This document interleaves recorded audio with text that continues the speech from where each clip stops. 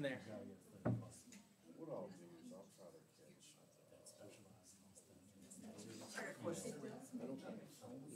Yes, sir. I want her street over, walk back.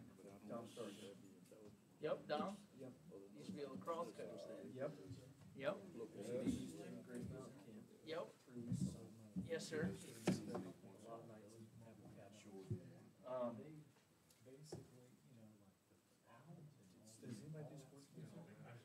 I think there's like 2 left. It's not very many sports camps anymore. I don't know why. A lot of like the high school camps and stuff, they can't do 3 days anymore. They quit coming after they did that. Up there? Yeah, but it wasn't up there though. That was a lot. Yeah, I just started. They used to do like a bunch of easy baseball, lacrosse, soccer. Yeah. Pile of camps up there one time.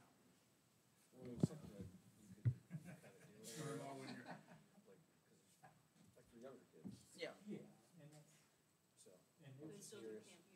Yeah, they still have those camps, but I'm talking about the sports ones. They don't have many of those anymore. They still have like FFA and all that stuff. But I don't know. I know the UVA baseball team was up there before their season started. You know how they have that like 2-week thing? They come up for like 3 days. Yeah, so I haven't seen Dom in a while. It's Stab or something. Blue Ridge. I knew it was a private school, but couldn't remember which one.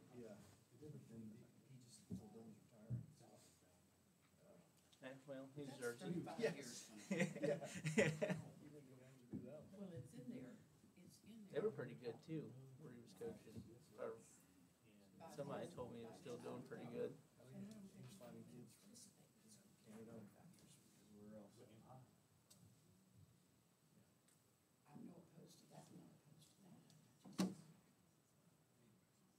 Well, anyways, I was just curious. Yep, I probably met you at one time then.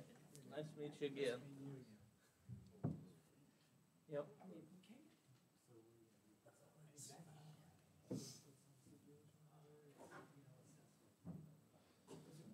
About time we got some rain around here. We don't even have half of it yet. These people are raining. But it's supposed to rain the next 15 days in a row. Yeah. Well, that was starting Sunday.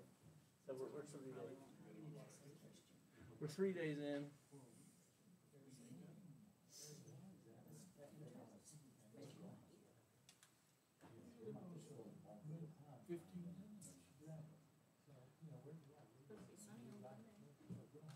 Yeah, with thunderstorms.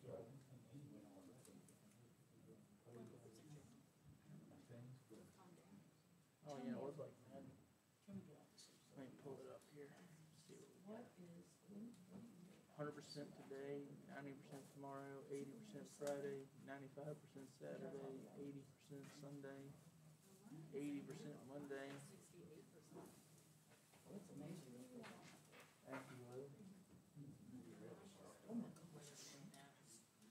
Yeah, thunderstorms. Clouds breaking for sun with a couple of showers and a thunderstorm.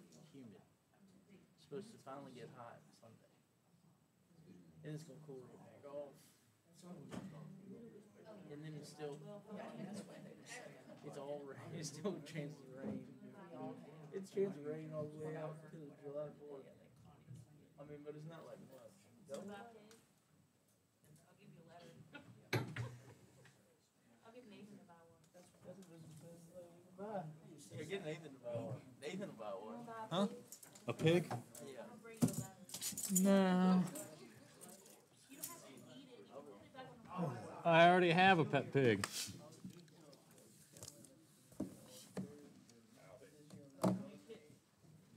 are you? I'll take 20 letters. 5 pigs for my kid. Love fair. So, we're going to finish this weekend. Yeah, Orange Fair. Spend some money, thing. I was hoping the rain would keep everybody away.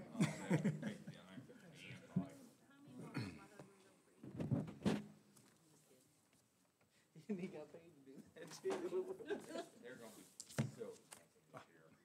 By the time it gets to Madison, it's cheap. It's gonna be ridiculous. Because Orangeburg Madison gets more expensive than Orange. Last year it did. Yeah, like, it's normally Madison way more expensive than Orange is. Not for my kids. Maybe I need to get that Henshaw name out there a little bit. I was gonna say, normally Madison Did you is, see my picture? Oh, yeah. normally Madison is Really? expensive. I need to have a vacation for my vacation. All we did was walk.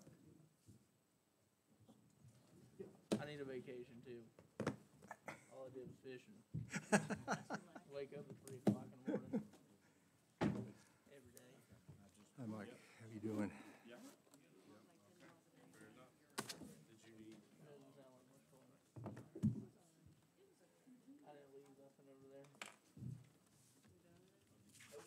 That's it, I didn't leave anything either. If I go somewhere. Yeah, I looked through most of them until HughesNet disconnected from me. So.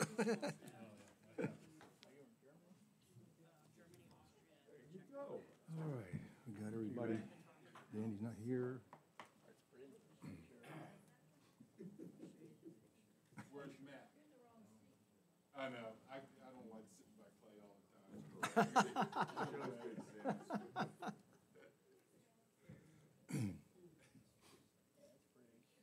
Yeah, I'll be trying to go fishing in that down there, that's all. We went to this little restaurant that was in this is the little town right down there. And we ate in this restaurant.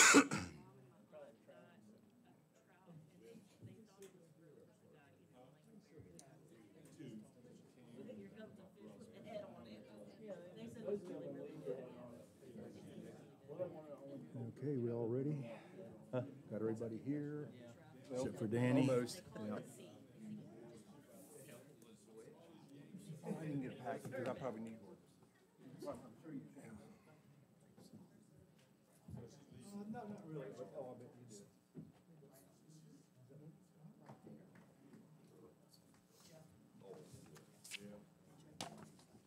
How are you, Mr. Snyder? Okay.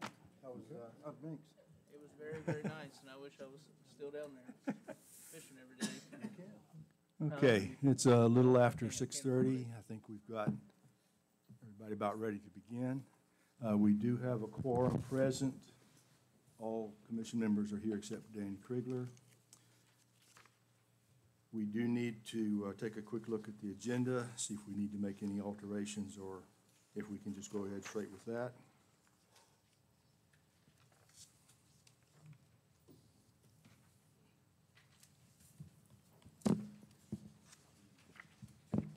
I recommend we accept the agenda as presented. Okay, motion is made and seconded to go with the agenda as presented. All in favor, say aye. Aye. Any opposed? Okay, thank you.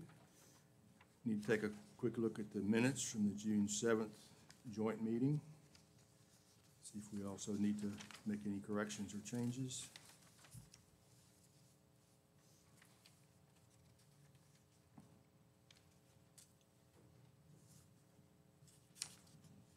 I make a motion that we approve the minutes as they are.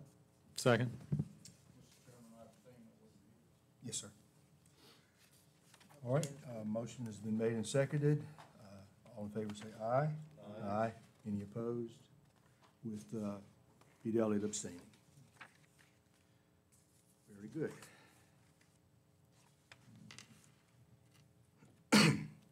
All right, we have 3 cases plus some previews. As always, each case will be read. Ligon will give us any updates. If the applicant wishes to address the planning commission, they'll have a chance to do that. And after that, if there's any public comment on each case, there'll be time for public comment. Case number SU-07-23-11. Mr. Troy Weaver has applied for a special use permit to operate an automotive repair shop on a 4.78 acre parcel which he owns. The subject parcel is zoned A1 agriculture, and in this zoning district, an automotive repair shop is allowable by special use permit. If approved, the applicant would construct a 60 by 60 metal framed building containing 3,600 square feet of interior floor area. This building would also contain a bathroom. The subject undeveloped parcel does not currently have a postal address, but is located on Shelby Road, Route 662, which is identified on Madison County's tax maps as 55-42A. Megan, anything to add to that information? Yeah, here's the, if you have not familiar with the parcel, here on Shelby Road, about exactly half a mile from intersection of Shelby Road and 29. I've been discussing this with Mr. Weaver for several months now. If you look in your packet, you will see, I'll just put this on satellite image, and you can just see that there's an existing driveway here.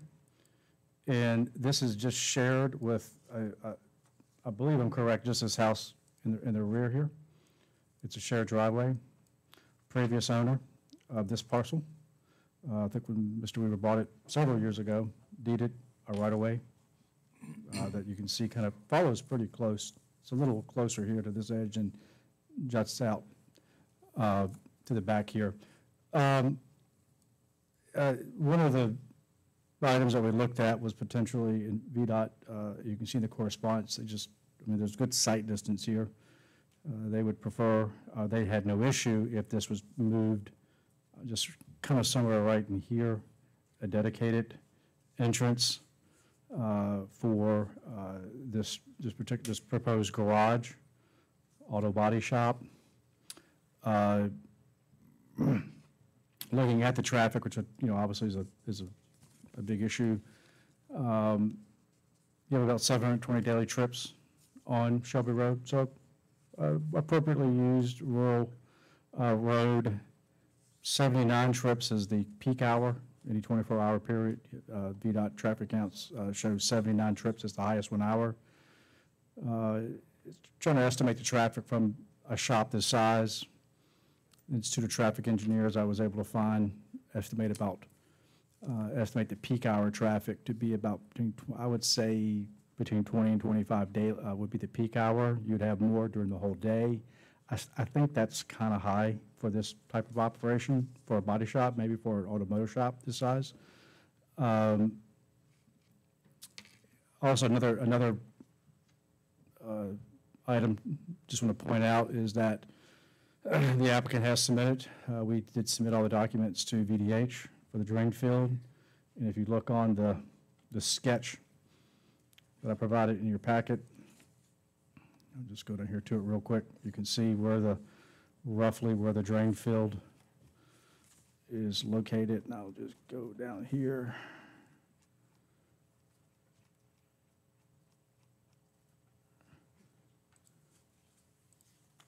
And this area right here, this is the area of the proposed garage.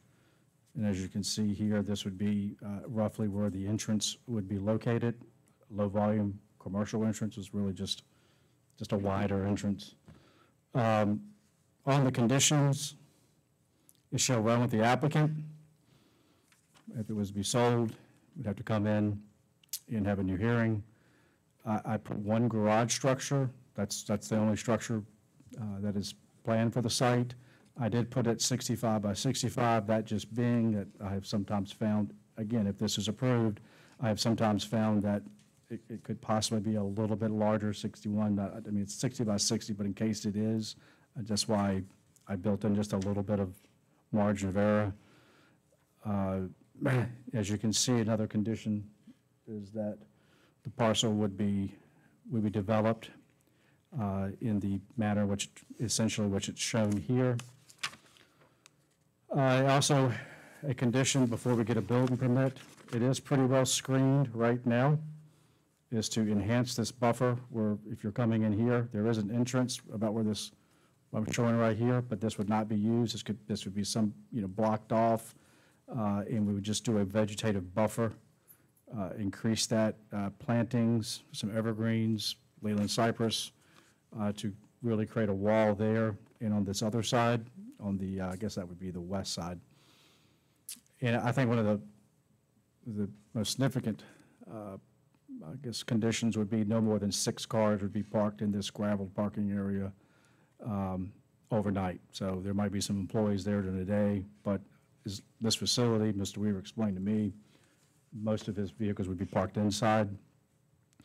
Also, I did talk to Jamie, building official, if they are painting cars, this does require a ventilation system, fire suppression system. That's just standard building permit for an operation like this. That's just standard things for building permits. So didn't put it as a condition, but again, that's just something you just have to do. Otherwise, that's kind of all I have right now as a quick overview. So any questions for me? Any questions for Ligon on this? Hey, Lee, so, if we're gonna limit this to 6 vehicles, and it's a body repair shop, I've seen body repair shops, they may have vehicles, but there's parts scattered out, and I've seen a lot of truck beds and et cetera, which would also go in a R1 area. Is there anything we can say about that by chance? Yeah, I think there's really no problem with just adding that as well, that in any body parts, right, would also, right. I mean, talking to Mr. Weaver, I mean, he intends on keeping the site totally in order and clean, so I don't think adding that is an issue at all. If we could definitely add that. Kind of a picky question here. In the, what was given to the public as far as this application, it said it was a metal frame building. And over in here, you describe it as a pole building. I'm not sure. Yeah, I mean, I'm not building official, but I think they're kind of interchanging. It has a metal frame, which sometimes I guess are also called poles buildings, but. No. Right. Right. But the structure is wooden poles with purlins. So, well, I guess we can ask the applicant, I guess. Is he Right. here tonight? Is the applicant here tonight? Okay, we'll ask him when we get to that. Any other questions for Ligon? Where's the business now? Yeah, I see the numbers on here. He's done X amount in the last. Yeah, he can tell you where that, I'm not totally sure.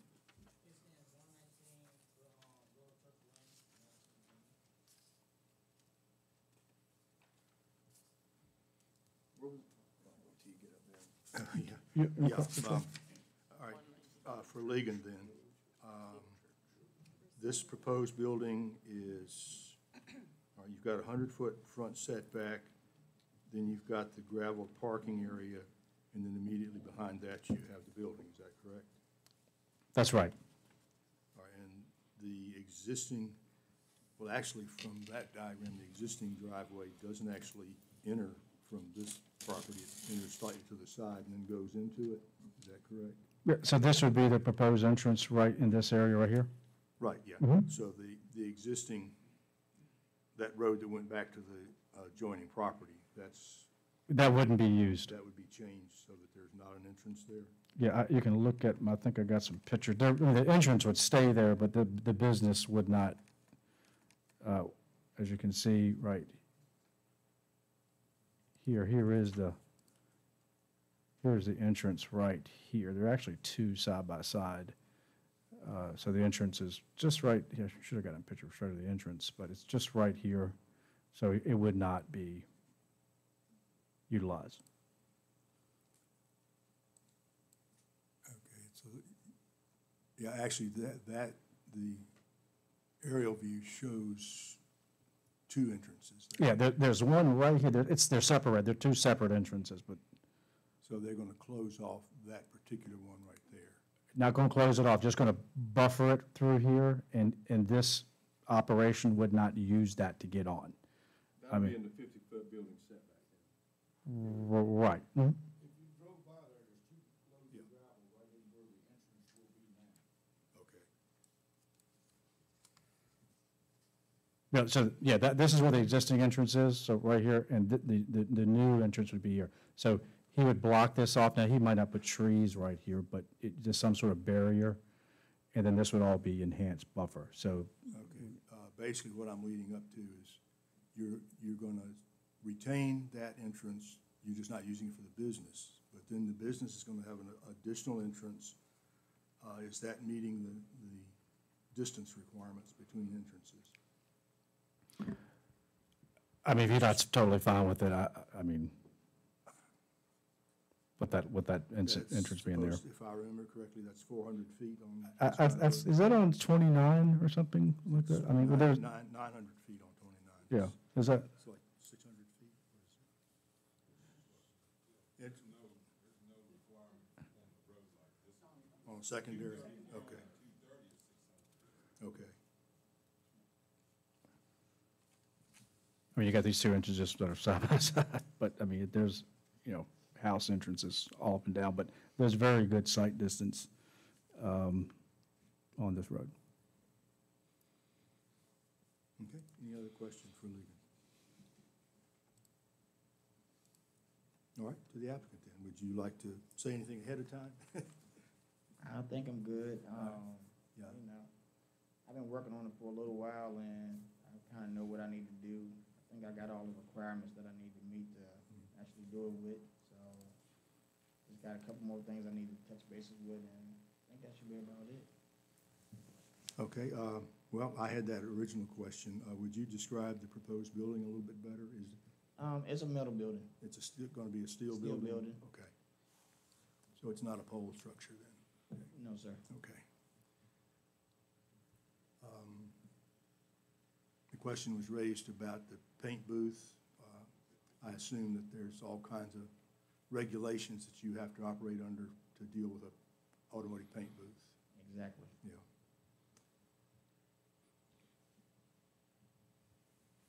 Okay. Any other questions? Mm-hmm. Yeah, I have had some interactions with people trying to do automotive painting before, and many times they just quit because of the regulations that are required on them, so. I got basically I have like down drive paint booth that I bought. Mhm. So it's got everything in there that any normal body shop would normally have. It's got all the, systems for anything that's going on. So, I mean, I've been doing it for like 22 years plus, and I kind of know my way around the system already. Mhm. So that should hopefully alleviate some questions about the potential emissions in the air, particulate emissions and things like that. I suspect you're not allowed to have any particulate emissions in the air, I would guess. Right. Yeah. Any questions? A question for Leland. This would be spot zoning. We're not rezoning it, it's a special use permit, so it stays agriculture. He talked about building a house on it. I mean, maybe one day in the future, he could try to rezone the front of it, but he can tell me, but he said that's really no time in the near future. So it's very well that this parcel would just be developed in this fashion. But it's a special use, so it stays agriculture. And this is, what, maybe half a mile from 29, you said? It's exactly half a mile. It's well within the 29 corridor also for business. Mr. Chairman, I got one. Mr. Weaver, you've only got 4.78 acres, right? And we do have 3 acres per use in ag zone. So if you put this building in, you would not be able to build a residence on that same property at a later date. I just want to do you realize that? Yes, sir. Okay, all right. Any other questions? All right. Thank you, sir. In that case, any public comment on this application? Yes, ma'am. If you would come to one of the mics and identify yourself and then give us hopefully brief comments. Hi, my name is Sharon Mallory. I'm the owner of the parcel that will be sharing that long driveway. I've also spoken with several of my neighbors that border this lot, and there should be in the packet a letter along with signatures where we are all opposed to this due to the volume of extra traffic and noise, along with the concerns about the pollution in the air as well as the well and the water system. So we are all, we have concern, these are our concerns. I was the only one that received a written notice today. I spoke with my other neighbors. They said they didn't get it in the mail. So this was a last minute for me. I'm a little bit unprepared other than what's already been written. But we are just not in agreement with a business being developed in what's already an established residential area. Just for the sake of the noise, the extra volume, and the possible pollution to the air. And I don't know what it would do to the water if something seeped into the ground. So those are our concerns. Thank you. As well as my access being blocked, that was one of my other concerns. That's my only entrance in and out. And that was deeded when I purchased the property 20 years ago, that I would have right of way to get back to my property. Thank you. Any other public comment?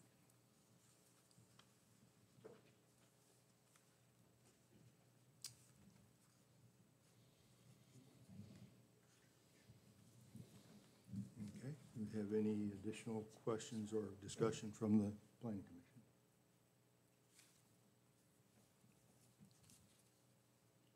Okay. The second case tonight is case number RZ-07-23-12. Louth Callan Renewables has applied to rezone a 91.8 acre split zoned B1 business and A1 agriculture parcel to develop a solar farm, AKA commercial solar energy facility.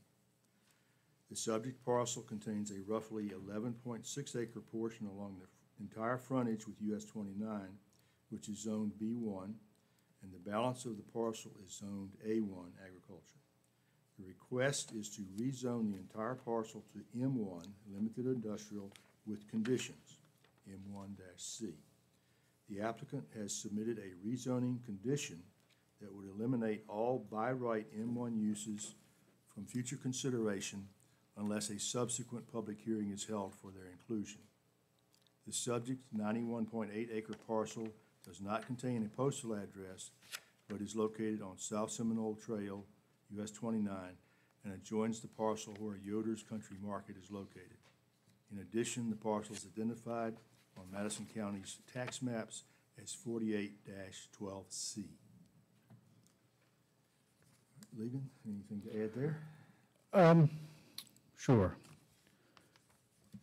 So this, I know we've talked about this, at least in here, for a couple of years, and we have staff, Jonathan, Sean, Hannah, and myself, among others, have been working with the applicant to come up with the various agreements to put forth for the Planning Commission and the board as they consider this. As I emailed today, I think some have a hard copy. We have, there are three elements to this. Of course, first is, we have a rezoning application. Part of that rezoning application is a proffer that if it's rezoned from A1 and B1 to M1, that they would eliminate all by right uses. And that letter is forthcoming, but you can see the language is in the actual packet, the citing agreement. The second part is if it is rezoned, the second part would be a special use permit that they would apply for. After one hearing, would be the second hearing. The special use permit conditions that are proposed, and we borrowed a lot heavily from different communities, and I know Supervisor Jewett sent a nice summary of some other nearby solar agreements. We've looked at ones in Louisa. We've used one from Sussex County, Charlotte County. So I think, I put together a pretty good package of conditions, siding agreement based on what other communities have utilized. If you look at the special use conditions, they are here as Exhibit B. And then the last item, rezoning, the special use condition is the actual siding agreement. This goes into, we had all the questions before, decommissioning, there's a whole host of things that were posted on the website. I know we had previously had asked for, and we have, just kind of show you the decommissioning plan. We have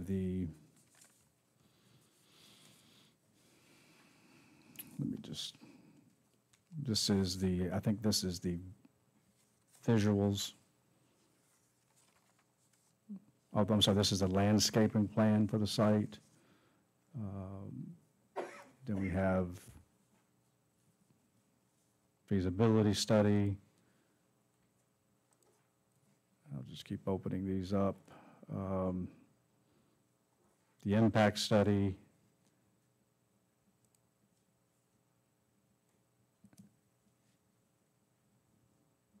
The economic impact. And then this is the actual, I believe the last one would be the view shed. So siding agreement, I won't go through it all. If Hannah wants to add something we've been working on, we feel like, I sent an email out today, I think most of y'all might have gotten, I think we're about 95% done. There's a few tweaks here and there we need to do. One of the big parts of this, obviously, is the revenue. I have sort of calculated, they're offering a $100,000 capital payment for the 45-year term. Just to sort of show you right here, that's 45-year, it's pretty basic math here, but we're also utilizing the revenue sharing model. That could be increased by 10% every 5 years, starting in 2026. So you can see here, this is 10 years, this is 10 years, this is what the total collection. This is not including land, the property tax, which is right at the assessment, if this is rezoned, probably looking at between $8,000 and $10,000 a year, just in property taxes. So using this model, the only thing that I need to change that's in here, it's in the hard copy, is the last 2 years are actually 52,814. I had a 6-year, 48. So you can see this would be the revenue sharing. Here's revenue sharing at 20 years. Here's 10 years. I'm sorry, 10 years, 20 years, 30 years, and then I think this is 40, and then the life of the project, 40, then the 45 years. Total after 45 years. Just for a little bit of perspective on revenues, just looking at different assessments, you're looking at first year revenues somewhere around I'd say about 130-ish. If you add the land tax in here, 100,000 plus the revenue. One of our largest industrial properties in the county, and does not include machinery and tools tax, so that would not be on the table here, but one of our larger industrial properties pays about 110 in property tax, $110,000 a year, and that's the building and land. So just to kind of give you an idea, it would definitely be one of the higher revenue producing properties. Other than that, siding agreement, proffer, you've had some time to maybe look at, I know not a lot of time, but some time to look at the agreement. And of course, once it's finalized, I will go ahead and we will go ahead and distribute that. I don't think it's going to be much different than what it is now. But once it's completely done, we'll send it out, whether it's this Friday or early next week, so everyone will have plenty of time to look at it and ask any questions. So other than that, I don't have a lot more to add. Hannah, do you have anything, or anybody want to jump in here? Or? I'll just address the siting agreement briefly, and maybe it speaks to the larger project itself, but the siting agreement, I think the real decision points here are revenues and then risk for the county. So the revenue share ordinance is what it is in terms of its tied to the megawatts. There's no real wiggle room there. $100,000 capital payment, we're seeing if that's potentially can be increased. I think that's one of the discussions here. I think the last 5% here is going to be the hardest in terms of trying to nail down an agreement. In terms of risk, there's risks sort of, I mean, everywhere in terms of, all right, what happens if these things leak? If there's water contamination, then we're trying to address these things. You know, you've got erosion possibilities, you've got, you know, any number of things that can come up with these, the questions of, and for them, they've got risk too, in terms of what's the viability of this. And so this thing is trying to strike a balance for both parties in terms of what's acceptable. For example, like if you read through like the force majeure, we're going back and forth on certain provisions of that about, okay, what's something that stops their use of the facility and therefore it ends this entire project. And there's fine details anywhere in this. I'm happy to speak to, I could talk for hours about this thing because there's a lot that goes into it. But University of Virginia, their local government site, they've got sort of a best practices, which is also a good resource. In addition, I thought the Charlotte County siting agreement was a good resource. But in terms of the background of what's going into this, then it's that consideration of what can the revenues be and then what's the risk going to be to the county. And then we also have to consider, or at least appreciate what the risk is to the applicant. I think important to just will highlight is the practices in this agreement. You know, if it is approved, always say that if it is fairly, it's consistent with what other communities have adopted. So we try to pick maybe the best language, best parts, add a little bit of our own sort of twist to it to a certain degree, but that's kind of important thing to remember. That is really, it's proven to an extent what we've used.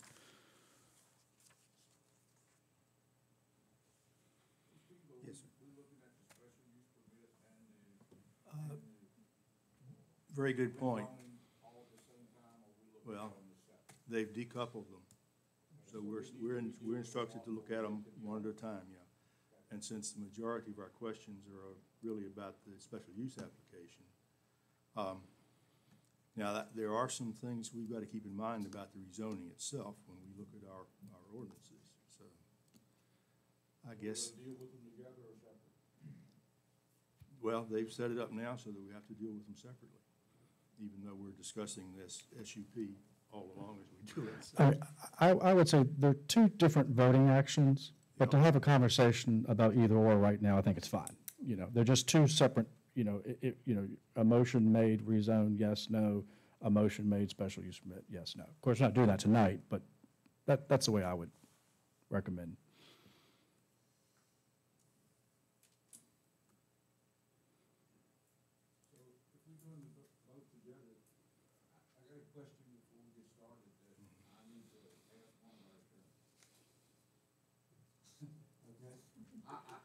I've tried to read through all this stuff, and it's a lot to comprehend. But under the decommissioning, on the very last page, there's a paragraph in there that says, no part of this document may be reproduced, distributed, transmitted, or made public in any form by any means, including photographing, recording, or other electronic or mechanical methods, without the prior written permission of Demcom Solar LLC. Any authorized use or disclosure of this document is strictly prohibited and may be subject to violation of legal action. So I guess my question is, can we talk about this with everybody or no? And this is coming from their proposed decommissioning plan? Yep. Well, we've got a statutory obligation to advertise and to discuss it. So I suppose we're going to have to do it.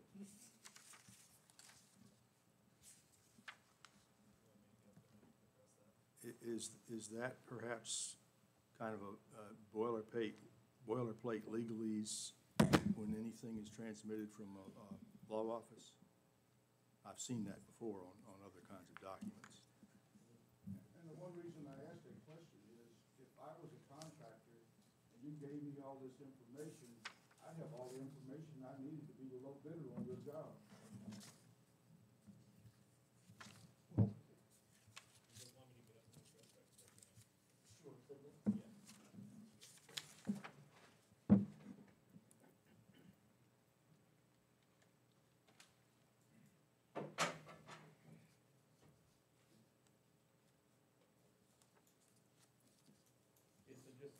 Just to address your question, Decom Solar was the contractor that we hired in their contract with us. Would you introduce yourself, Oh, please? sorry.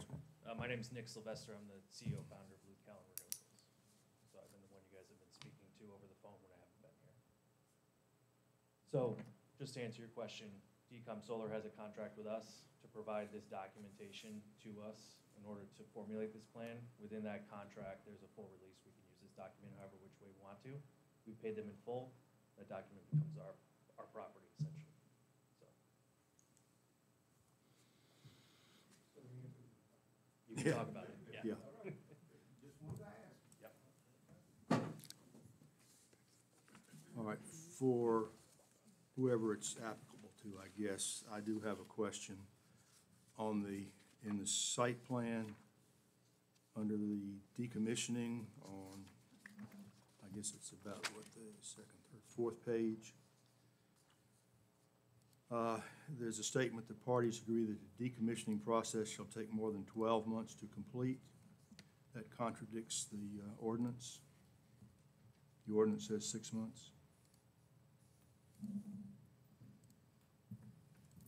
That's easily changeable. Not a Okay, big- so, This on a decommissioning plan, you said? yes, so the 12 months is, I think in the siting agreement, we actually have 12 months on the siting Yeah. agreement, but we can change it in the decom plan to match the siting agreement. Not a problem. Yeah, easy. to match the ordinance. Yep. Okay. I mean, I think theoretically, the siting agreement governs technically everything that we're gonna have to do here. And I think the siting agreement, as long as it has in there this particular time, then it will match up with the decom plan as well. So, Yeah, but neither one can contradict the ordinance. correct, yep. So that wasn't changed because it was not physically possible to do it in 6 months. That was just Correct. some change Yeah, that was I made. mean, we Okay. can technically get it done in 3 months if we add extra manpower to it. Just depends on how many people we wanna throw at it. So we can, that 12 months time period and wherever it appears can be changed to 6 months to match the ordinance. Correct. So Any other- Ligon, have we had proper discussions on taking the bond payments starting on year 10? We have had discussions about it. I'll be happy to turn it over to, That was mentioned as a possibility, I think, in the decommissioning plan, but it's not been something that's been brought up in discussions on the siting agreement. So as of now, it's not really on the table. So Yeah. right now, it's starting to get, that's gonna start at year 1 It's and not good. year 10. It would start with, I believe, we said that submitting the site plan. The decommissioning bond would be in place. Yeah, so we were on a call yesterday, and we were going over a lot of these. We spent about an hour and a half or so. Okay. I And was just going by what I was reading. yeah, it So would be things have submitted, changed. it would be submitted at our submission of the official site plan. That's when the bond would technically have to come into play. So having said all that, so I've got is there any way, how do you keep up with, if this is decommissioned 35 years from now, and we're setting these prices at the bond at what it would cost right now? Yeah. How do we account for 35 years when this comes up? You're gonna, So per our ordinance and the site plan, sorry, Nick. no, sorry. It gets reviewed every 3 years, and then the bond can get So adjusted the bond's accordingly. gonna change then? At the review, I know, I saw Correct. it was gonna be reviewed at 3 years, but. And look, this, and it's not necessarily a straightforward process or calculation of how that's done. I mean, they're telling me about, the difference in the cost of steel and things like that, and then one of the terms that we're sort of going back and forth on is whether or not recycling or salvage value gets considered. So these are the things that, when I say each paragraph's got its own story to tell, and there's more to it, then that's just an example of it. But yes, to your question, every 3 years it would get, that's per the ordinance and per this agreement. Interestingly enough, the ordinance specifies that the recycling cost, anything that can be recovered is not considered part of the decommissioning. So, and I think Noted. that's pretty standard around the state, if I understand correctly. Now, that some of the things that probably do have to be considered, it's quite possible that, well, there's any number of things that could happen. For one thing, the solar panels themselves may change drastically in 10 years with different materials. Now, that wouldn't involve decommissioning, but it might involve replacement or something of that nature. That's not addressed in any way.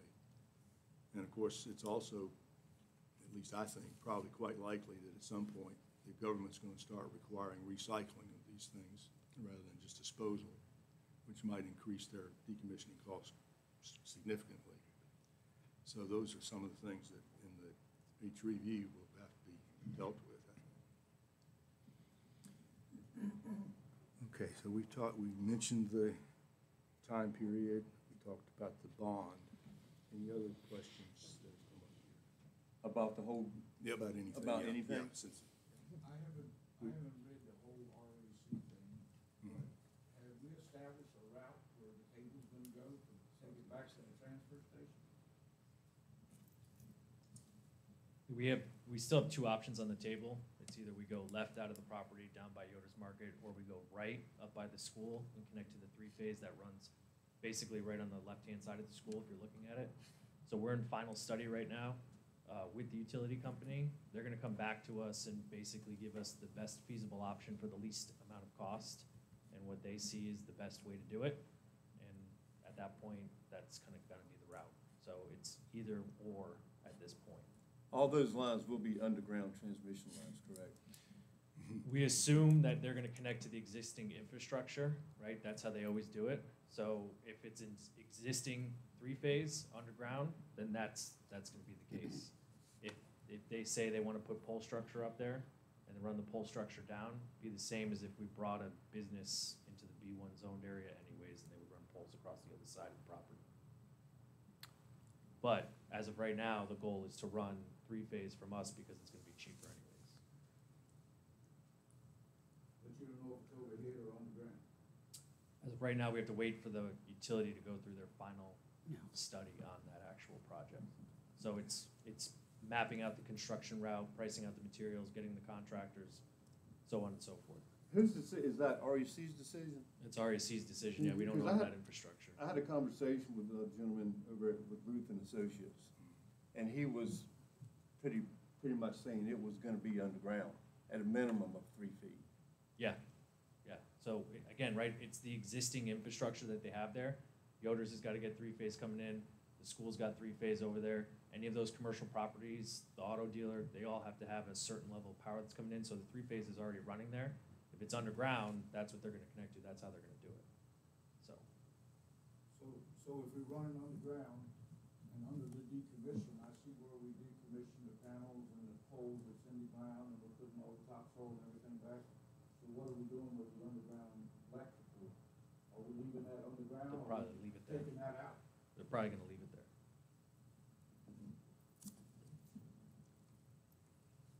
I guess this may have changed in the intervening time period, but in some of the documentation that we had just recently received, Rappahannock was talking about the two options. Their option one, which was the one headed south, they indicated was unlikely because of the difficulty of obtaining right-of-way.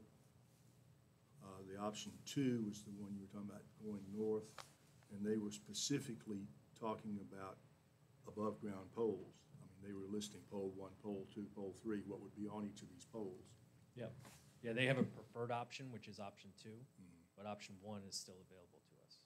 we have a choice as the developer, because there's costs involved that we have to pay directly, on which option we want to choose. Option one may end up being more expensive than option two, but we still have to figure that out. Okay, so we still have no way of knowing what kind of infrastructure we're gonna be seeing popping up along 29 there. I think at the end of the day, it's either gonna be poles or it's gonna be underground. Those are your two choices. Is there another option? There's no other option. Okay. That's all you got. All right, I was just checking on that. Well, Yeah. I mean, That's all you got. bolts. Yeah, I mean, listen, it's, if you guys look and you go down by Yoder's and you see those wooden poles with what I like to call triceratops, right? So you see the 3 lines on the top of the pole. That's the type of poles that they would be considering running, not those big, nasty, huge metal ones that are down in Greene County down the road, right? So smaller in size, they run the 3-phase over the top. It's not gonna be, if it was on any side, it wouldn't be on the actual side of Yoder's Market, it would be on the opposite side of the street, run down that way. And then would connect with the 3-phase if they did option 2 above ground with the 3-phase right by the school. When is it supposed to be decided? We're in final study now, but they have about a 45-day period, 60-day period to actually go through all this stuff, but knowing the utility could get pushed out anyways. Speaking for myself, I wouldn't be interested in entertaining this until I know where these lines are gonna go and what they're gonna be. In that regard, I have one question. If Luth Callan is responsible for bearing the cost of whether the lines are above ground or underground, wouldn't they have the ability to tell us that they're gonna be underground or above ground now? I mean, it sounds like it's really a decision for Luth Callan to make, not a decision for REC to make. Yeah, I mean, our goal is to go with the cheapest option that we can get our hands on, because it's obviously a large project, and we've got a lot of costs that are coming into this, and they're involved. But, I mean, me and Kaiser, who's our Vice President of Engineering, Construction, and Procurement over here, we were talking about it at the same time. I mean, any infrastructure that you put here would be the same infrastructure that you would see if you put a normal business into the property. Go ahead. Okay, yeah, please Hi, everybody. identify yourself. Yeah, Kaiser Guardiola, Vice President of Engineering. I think the biggest sort of explanation that I can give you guys on the infrastructure that's going to be needed to tie this facility into the existing grid is there's really not going to be any visual impact or any significant changes to the existing infrastructure that is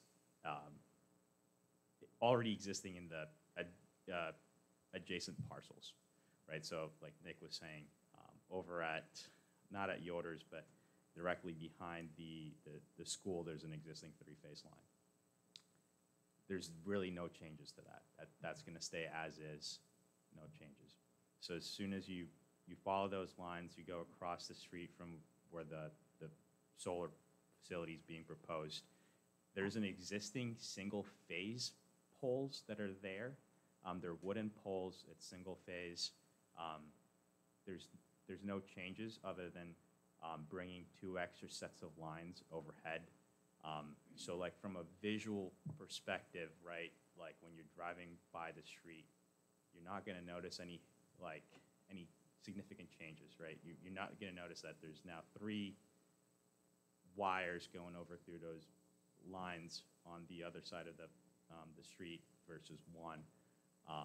And from a construction perspective, it's really minimal amount of work that's going to be needed to upgrade those lines. It's not like a full rip and replace. It's more of an upgrade.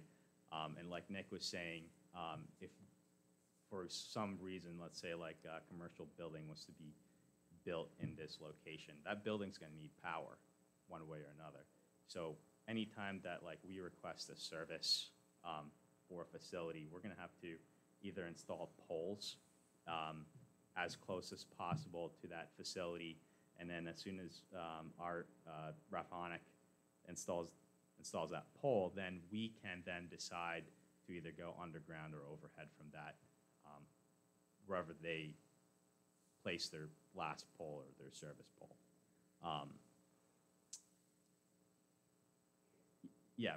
And lastly, like it's it's not those, it's not a transmission line, it's not any huge utility monstrous poles that you see like running across fields. It's the same power lines that you see going through the businesses that you see on the side of the roads. And that's really the beauty of distributed generation. It's the same voltage that most commercial businesses use. And that's why we're able to sell the power directly to these facilities. Aren't these carrying about 28,000 volts? They are, but. So you're telling me a regular business carries 28,000 volts? There's a step-up transformer right there, but on the primary side, before like the utility drops a step-down transformer on a commercial business, let's say they install like those green transformers, and that unit right there steps it down from 20-something thousand volts to 480 or 208, 120. Okay, Which in our case, our facility can accept a higher voltage. But this is carrying that same 28 all the way back to the substation though, correct? Yes. I mean, all the way from the panels, all the way whatever route you're taking, it's taking the 28,000 volts. It's not stepped down all the way back to the substation. No, so the panels don't take 28,000 volts. We actually have a transformer on site. We have an inverter on site. And so we're converting DC power to AC, and then the nominal voltage of the inverters is actually 800 volts, which is about, maybe 10 years ago, this was 480 volts, which is about the same nominal voltage a commercial building would have, but technology's kind of gone better, and we can now operate at 800 volts AC. Okay. It's probably insignificant, but the Yeah. feasibility study says that you're going to be outputting 34.5 kV. Yes, 34.5 kV is correct. Okay, and there's an existing distribution line just south of the high school is what you're saying. It's already a three-phase 34.5 kV capable line. Correct. So if you go north, all you have to do is reach that line. Yeah, so we're not building outside of the property. Right. But yes, that's. So, okay, let me if you connect to Rappahannock Electric and their line goes north, it's going north along 29. Yeah. Until it reaches that existing line and then cuts across. It cuts across the street, and then they're going to upgrade those single-phase lines to three-phase. And then I think there's probably like, it just ends right before the property starts. Okay. We drove by it today. It's like, it just ends right where the property starts. So if there's any extensions needed, it's a really, really short distance, probably like. Okay, so it's on the west side of 29. Yes. Right through the office park development there. Yeah. Okay. And then it crosses 29 again to get back across. Yes, just like it would for any other businesses there, because it's more beneficial to keep them on one side of the road than keeping them both sides. Crosses at Madison Tire, and then where Uh-huh. Q is trying to sell as well. Yeah. But that's just single phase. Yeah.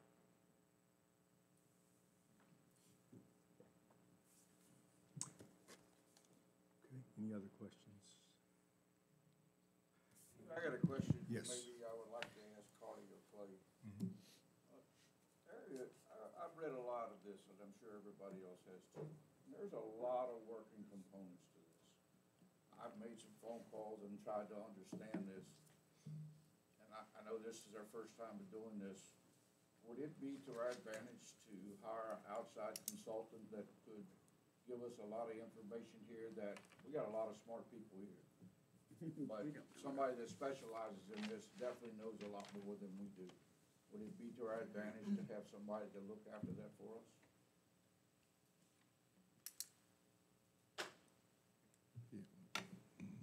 Mr. Chairman, if I could, we have some engineering firms that we are already working with. And it may be appropriate, rather than hiring a new consultant, if any of them have the capacity to take care of this, it may be appropriate for them to review everything that's been put together.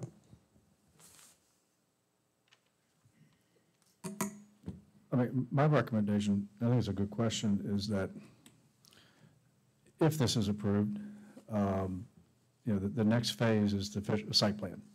So then they, you know, the applicant would come back with, you know, your construction plans, you know, engineering plans, stormwater. You know, that really is the time, you know, whether or not they're gonna know before the 5th where that route will be. It sounds like it'll be on their property. There's a couple different options. It doesn't sound to be really out of the norm or really obtrusive as far as where it would look. So I really think that layer of technicality, we've gotten pretty technical to our best ability in what we've already done, but I think that's really where, you know, like with the decommissioning plan, we can hire a third-party engineer to review decommissioning plan to, you know, we would also review the technical, the engineering of it as well during that time. So that's just sort of my take on it, is that would be probably the better time. Not that you can't ask questions and now, but that would really be where we really kind of delve into maybe some of these finer points. Well, one of the reasons that we're asking this now is, for example, we have Mr. Yoder, who's a very civic-minded, good neighbor in Madison with a well-established business, well-known business there. And about the only thing he asked, other than for the view shed buffer, was that you not build a power line across from, in front of his store. And that is their option A that they were talking about, was going that direction. It still wouldn't technically be in front of his store because it'd be on the other side of the road. Across the road, I understand that, yes. Nevertheless, there's a power line where there is one now. Agreed, and we obviously want to accommodate him, so I mean, we're down here to have those conversations, so. And we've got nothing from REC actually outlining option A and B and preliminarily. What do you mean, as to how they're gonna construct it? No, I mean, that's the process that they're going through right now. Yeah. So, right, so it's really speculation. I mean, there's only a couple key points to this for me that are sort of a make it and break it. And that's been one that's been on a lot of people's minds and been mentioned for months and months and months. Where are these things going? Speculating if they're going to be above ground or below ground. You know, tunneling under 29, picking up that line, coming back across. All that's fine, but it's still, it's all speculation. Yeah, I mean, I think at the end of the day, right, there's really only two ways that they can do it. And I think that it's the way that they do their construction throughout the county all the time. Right, I mean, they could do it theoretically on northbound 29. Yeah, I mean, they could run it right down 29 right now if they technically probably wanted to, right? If they needed to put transmission in there, I'm sure they've got easements written all over the place that they have right-of-way access in certain areas and they can get it pretty quite easily, so. But I mean, again, at the end of the day, like Kaiser mentioned, it's minimally intrusive at best. I mean, you're not gonna notice anything if it was above ground or below ground. Okay, yes. Having visited several solar facilities, which I have pictures of, other than the panels, actually everything else is pretty much minimal that I was at. I was at one that was 150. That's a big system. It was big, huge. It was like all over you look. And it was a huge farm. And then they were building another one right across. The farmer likes the idea of the farm. But it's in this one was in Buckingham County. And then we saw smaller ones. And the inverters do a lot of work. And I'm very much aware of the simple noise that they make. My neighbor running his blower is noisier than standing next to the inverter pretty much. It's really minimal when it does work. Same thing with the rotation of panels. Very, very minimal sound. But anyway, REC has built haven't they partnered with somebody in Spotsylvania? Was it Spotsylvania they have a partnership with for a solar facility? It would have to, well, they are So they're in Spotsylvania. I don't know whether. I mean, REC is part of it, whether partnering with connected. REC. It'll depend on whether it connected to the distribution grid or whether they connected as a. That would be easy enough to find out. And they have, if they have, which I thought they had, And I thought I had heard from someone at REC that they were committing to try to have a solar facility in each of their counties because they believe in the future of solar power. So if they already have what they do, like you said, whatever they're doing is what they do. Yep. And it's really simple. You've got this, and the power produced, it's got to go one way or the other. And Yeah. so to me, it's very simple. I do wish we did have it. I agree, but that's on REC. Yeah. Yeah, I mean, REC's Once it making leaves a- your property or your, Yeah, REC's making a push, ODEC is making a push, and then you have APCO and Dominion. I mean, Dominion's one of the largest procurers of solar in the country right now. So, I mean, Virginia's pushing in that direction, which is nice. right. Okay. On a different topic altogether, I think we've probably done all we can on the polls tonight.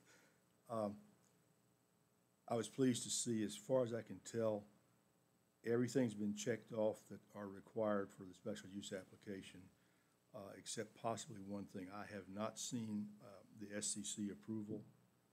I assume you have that, but we have not seen anything in any of the paperwork. Okay. Yeah, I'll check on that with our team, and we'll get that over to you. Yeah, so, PJM obviously is not involved because it's distribution. Correct. But the ordinance does say SCC approval also, so we need to, verify that somewhere for Yep. us. Mr. Chairman, I saw a couple more things Yes. on here. It's in there, it's asking for you all to show us what our electrical power usage for our current year is in Madison. Also, I looked at the impact, and we were asking for an impact of the facility on rivers and streams. Perhaps that's in there, I didn't see it. And also procedures and protocols for managing risk of fire. They were the other three things that I saw that, I am terribly unprepared for tonight, but those are three things. Did you guys, are those things answered that y'all know of? We forwarded the wetland delineation report. So, Ligon, I don't know if you had a chance to distribute that, but you have that. We have a phase 1 environmental Okay. as well that we've done. So that's readily available. And the And what was the last one? risk of fire, Yeah, procedures and protocols for managing risk of fire. yep. We've talked about that a few times. That normally comes at the end of the project, right, once everything's done. But we can formulate a plan and just put a one-pager together for you and have that there. But And you have to do a I s- full training with Yes. your county firemen, police officers, the whole nine, before the system actually gets turned on anyway, so. And I have a question for the lawyers, I think. Because I helped write this ordinance whenever it was written. And we used the best knowledge that we had and worked on it for a very long time. And using, like I said, the best knowledge that we had from pretty much all over the country, and especially close by and folks that already have these facilities. So for instance, I'm reading, the lawyer part would be this. I'm reading in our safety access on our ordinance, it says lock boxes and keys will be provided. What if there is, now that we are 5 years down the road, and there's a better way to secure this, can we deviate from this ordinance without having to be, like, we used the best language that we could at the time. What if things have improved into a better way that we agree that we're going to use a different way because it's better? How does that impact the ordinance? That's what I'm asking. Yeah, it'd be in the siting agreement. or Okay, special so- use permit. We can agree to deviate it, and No, the that's- rest of the ordinance would still apply. Because I think you have to be considerate of the fact that, first of all, we're not experts, but we did try to put things in that everybody that we were consulting with, said, be sure you do this, be sure you do this. But 5 years later, especially if it's a technical thing, there's got to be, and that's why we didn't get too technical here, because what do we know about we just use the 50%, and that is very easy to get. Carter, you just mentioned, it is, and it's well under that. I've already checked that, because I just requested that. So you know what our usage, you've already looked at that, Faye? The size of the facility, the generated power, will be limited to 50% of the annual total power usage of all users in Madison County. Yeah, so we can't get that from the utility company, but a basic Google search says that you use about 204,000 megawatt hours a year, and this system is well below that, right? So Yes. you would need about 100,000 megawatt hours. This system, I think, we're at like 31,000 or something right around there. Yeah, I can get it. I know who to contact. There we go. So I have it for, when was the last time we considered this? 2021. Yep. And this was well under half of that. Oh, yeah, it Yes. definitely is, yeah. So that's what we found out. And I could find that paperwork. It's, Yep. On an entirely different topic. The submission of the viewshed analysis, I assume that was computer generated. Was that done assuming the vegetative buffers were in place, or was that done? So you have multiple options where it shows not in place and then in place. All right, what we saw was only showing one thing, so I don't know. Yeah, so for example, right there, if you look at that one picture, all of the blue that you see, that's what you can actually visually see from any one particular area, and it will Right, outline right. the area that they're looking from. And they actually went to the project site and did this looking on to make sure that they got all the measurements and whatnot when they went in to Okay. actually computer generate it. So they did that from the site as it exists now? Multiple different views, yep. Okay. Yeah. So, well, that's good in a way, because assuming that that's as it is now, the buffering would reduce that somewhat. So this is incorporating a buffer, right? So if you go to the one where you They have generate it, Yoder's okay. Market, it will show you a view from Yoder's Market. With the buffer, you can't see anything but maybe 1% from Yoder's Market. Okay. Not a single stitch of it, based on this analysis. So all of that light blue is stuff that you should be able to see. You can see the panels from those locations? Yeah, so Yes, okay. when you go through it, just pay attention to the different locations that they're calling out, and then it will actually show you, this is what it looks like now, what you can see. When the buffer goes up, this is the amount of the property you'll be able to see with the buffer up. So from 29, about 8% of this system will be visible. The other 92 is hidden. Mhm. And from Yoder's Market, like I said, it's 1%, if not 0%. Is that based upon the mature height of the trees or Yeah, it's based on the trees as they're planted. as they're planted? Yeah, so as they're planted, they're obviously gonna grow to a mature height, and then it just becomes even better than that. And that's all outlined in that plan as well. I was curious because that's actually a significant impact on the viewshed, especially both to the west and the east. So there's a lot of places where it's going to be fully visible. And there's, let's see, where's that? There That's, shouldn't actually be a lot of places at all that this thing is fully visible. along It's gonna be O'Neill's minimally Road, visible. on the east side of it, there's a large area along there that's got lots of Anything, visibility. yeah, anything that's blue within those panels, so the dark blue is the panels, the light blue is what you can see from any one particular area. So they're looking over. Correct. Yeah, so the aqua is what you can see, dark blue is the actual panels themselves. So right Yeah. there, if you look at that, that's an image. All that light blue is what you can see from that one particular part, and then the rest of the system is covered except for that one little spot in that northwest area. All right, we're talking at cross purposes here. He's saying if The the light- teal colored is inside of the If blue I'm area. standing in the light blue, in the teal color, looking toward the facility, Yep. I can see those panels. You cannot. So You'll see the the light buffer. blue is where you can't see the panels. If you're standing there in the light blue area, looking toward the facility, Yeah. I apologize, so I might not be doing a good job explaining it, so just let me. Yeah, So if I'm rephrase this. standing, if you're right here where the Yeah. arrow is, I'm right there, I can't see it. Is that what you're Correct. saying?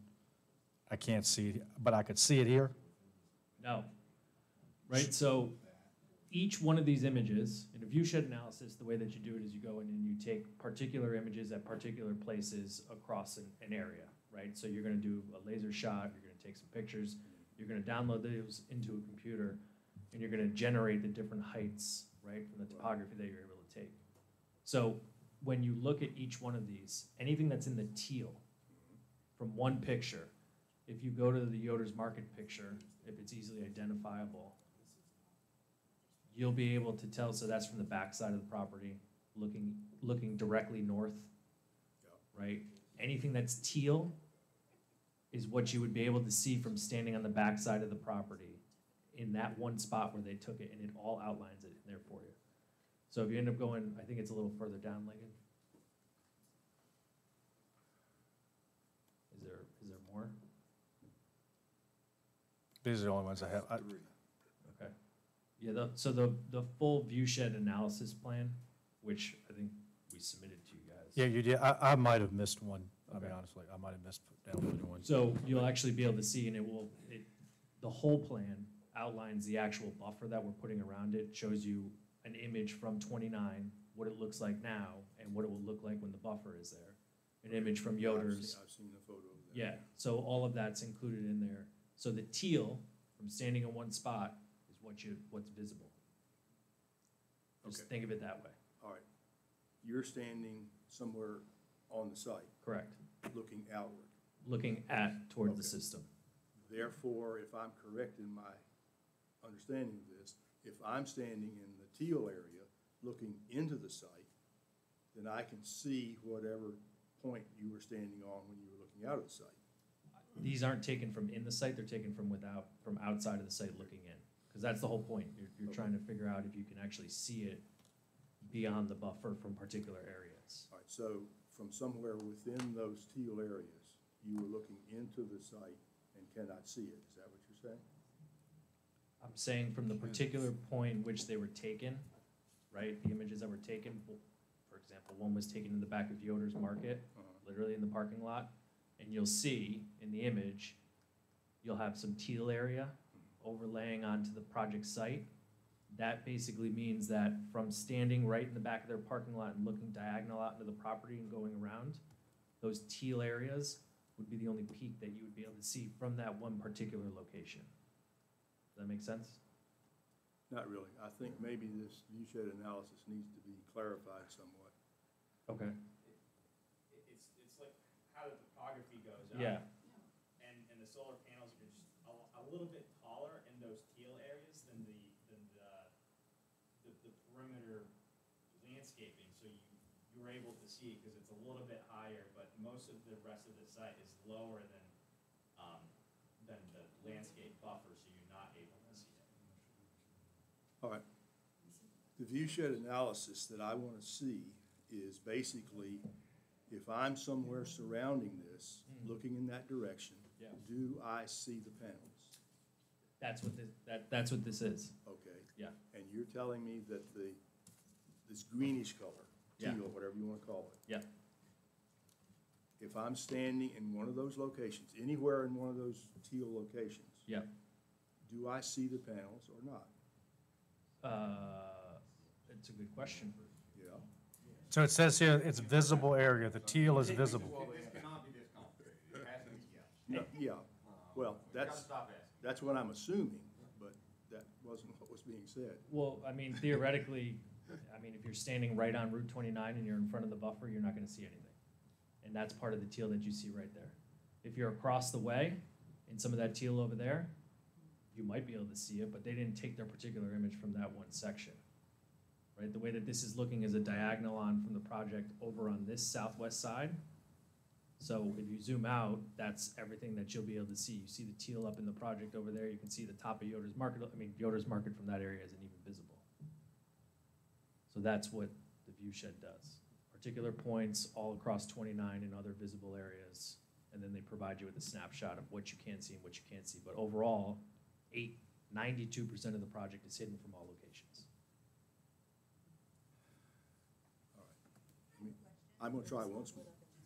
Yeah. If- Is there something on these little pictures that tells me where my cameraman was standing? Yes, yeah, That's so what the, I think that's where the, it is, that's and, where this. and again, these are just 3 pictures. The actual full plan, which is what I think we may not actually have it totally up on here, but the full plan shows you, it goes into an explanation as to what they did, how they did it, how they calculated it, so on and so forth.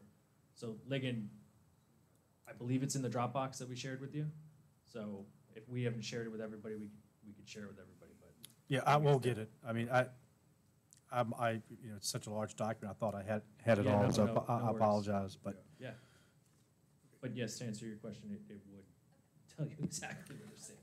So, and thank you for Sorry. bearing Yeah, with us. no, no Gosh, worries. that was painful. I was about to use an example and have people Yeah, stand up. we just need to know, I think everybody just needs to know where we're standing when we do or don't see whatever. Yeah. So, but all of this basically lends to where I am at with this, which is unprepared with all of the information.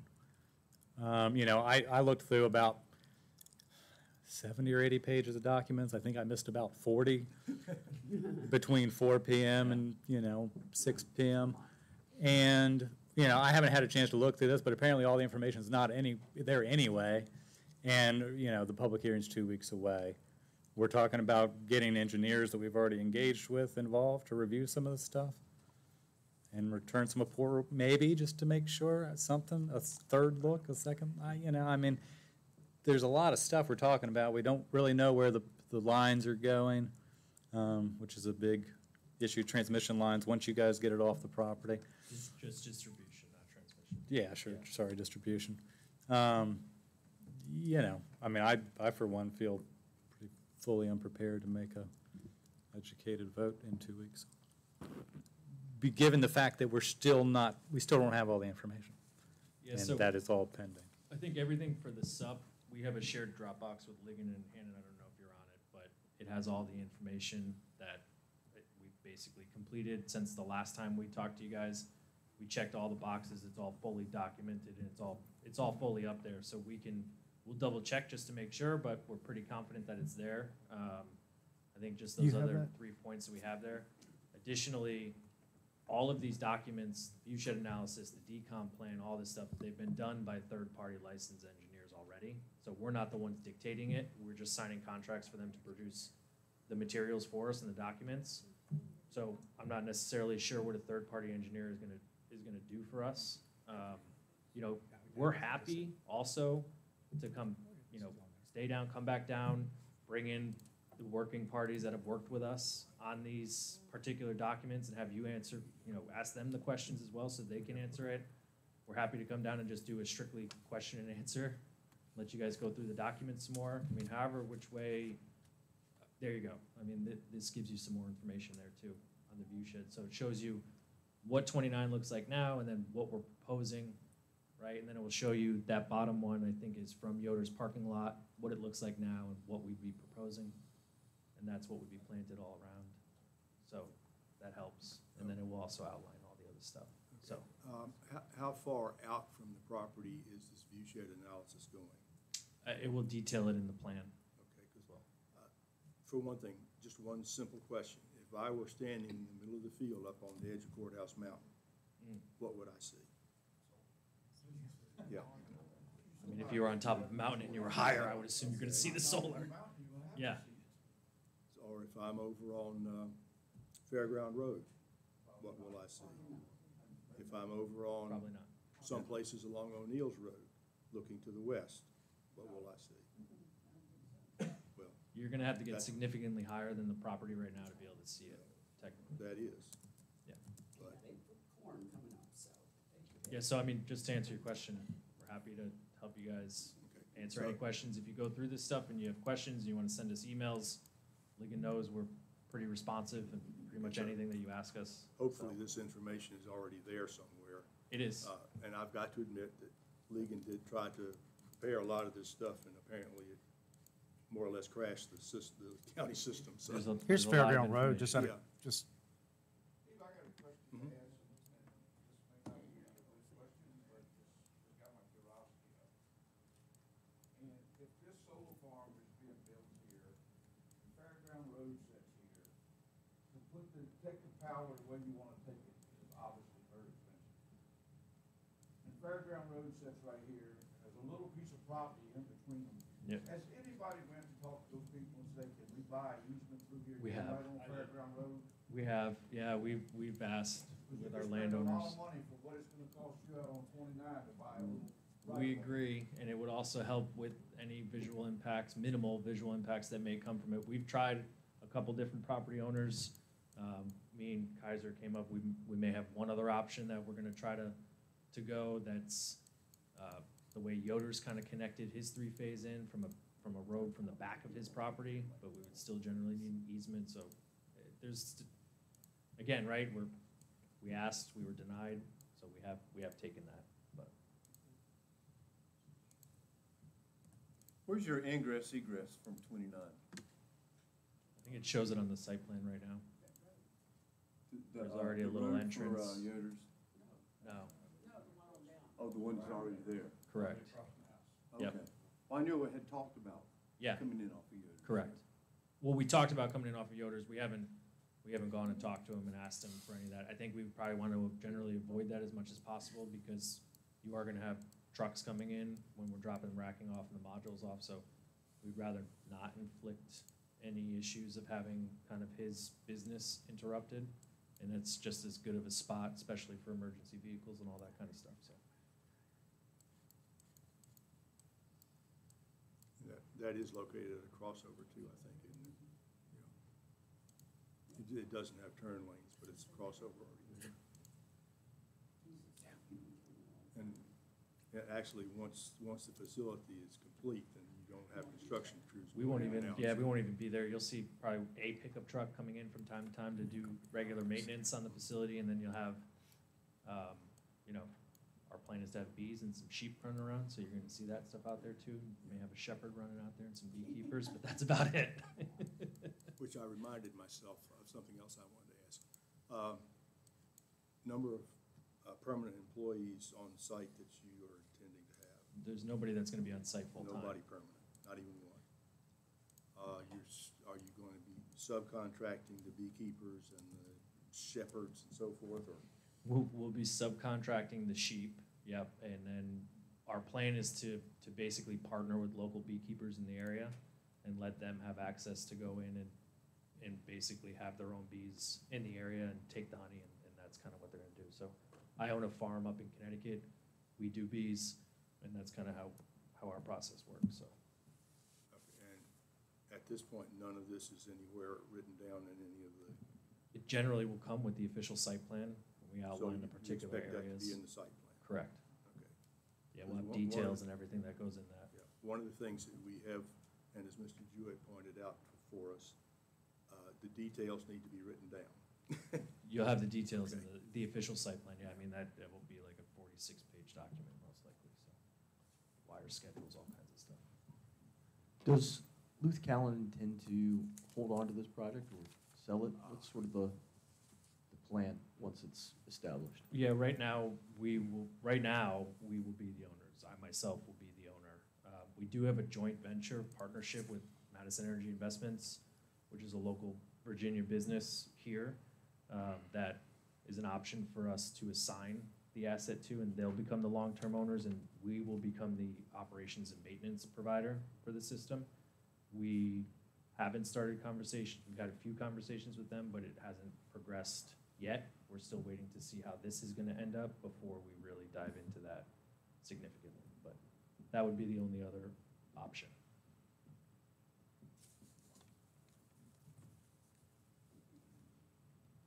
Okay, any other questions for our applicant?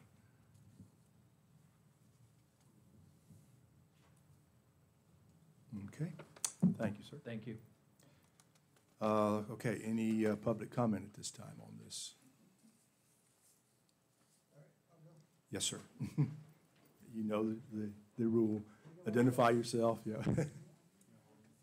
Yeah, oh, yeah, he says hold you to 3 minutes. I'll do my best to be brief Yes, tonight. sir. You guys have heard me talk enough. I'm Alan Nichols. I'm a neighbor to the south. I'm going to talk in two parts, though. I'm going to address some of the items on the special use permit first, and then I'd like to come back to what's the most important and the overlooked bit of this, which is the rezoning. A couple things.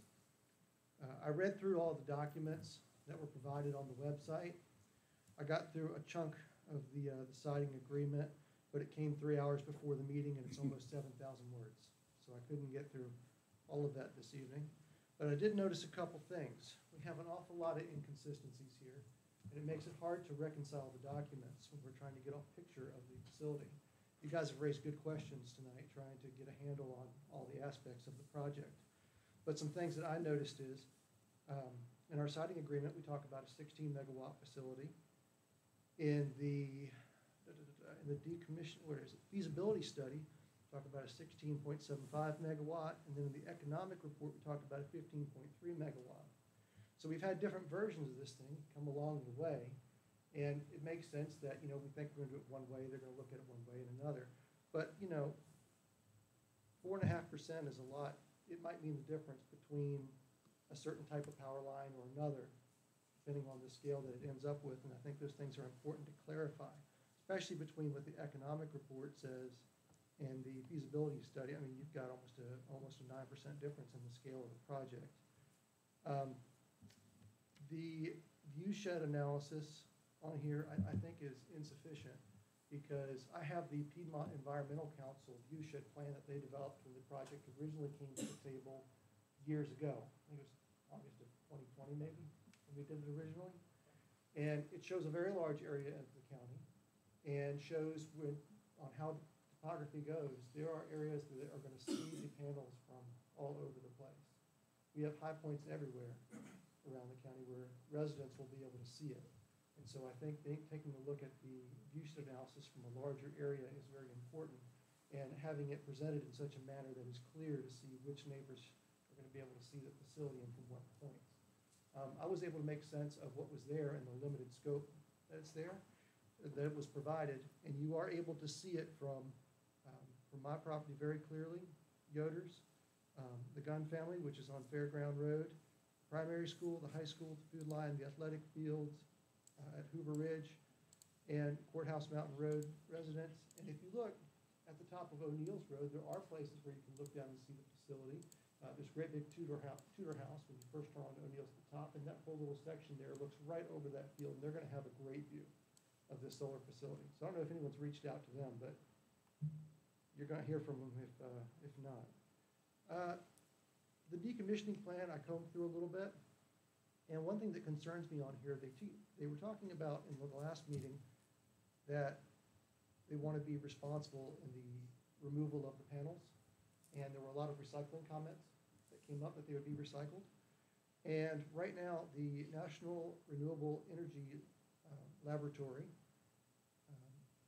their study was dated in October of 22, so it's fairly recent as studies go. Estimated the cost of recycling a panel was between $15 and $45, and the cost of the panel going to landfill is between $1 and $5. Given that we can do some basic math here, and we have a budget in there of $52,890 for removing the panels, that's only $1.43 per panel. They're going to fill up our landfill. So you know that going into it, as that's the plan. I did notice that in the site plan that's provided now, and there's about 3 or 4 different versions up there, the landscape plan only shows landscape buffer in the immediate L shape around the Yoder's, going to the north and over to the top. There's nothing to the residential district to the south. Yep, almost all of it's mine, but there's no residential buffer, there's no vegetative buffer there.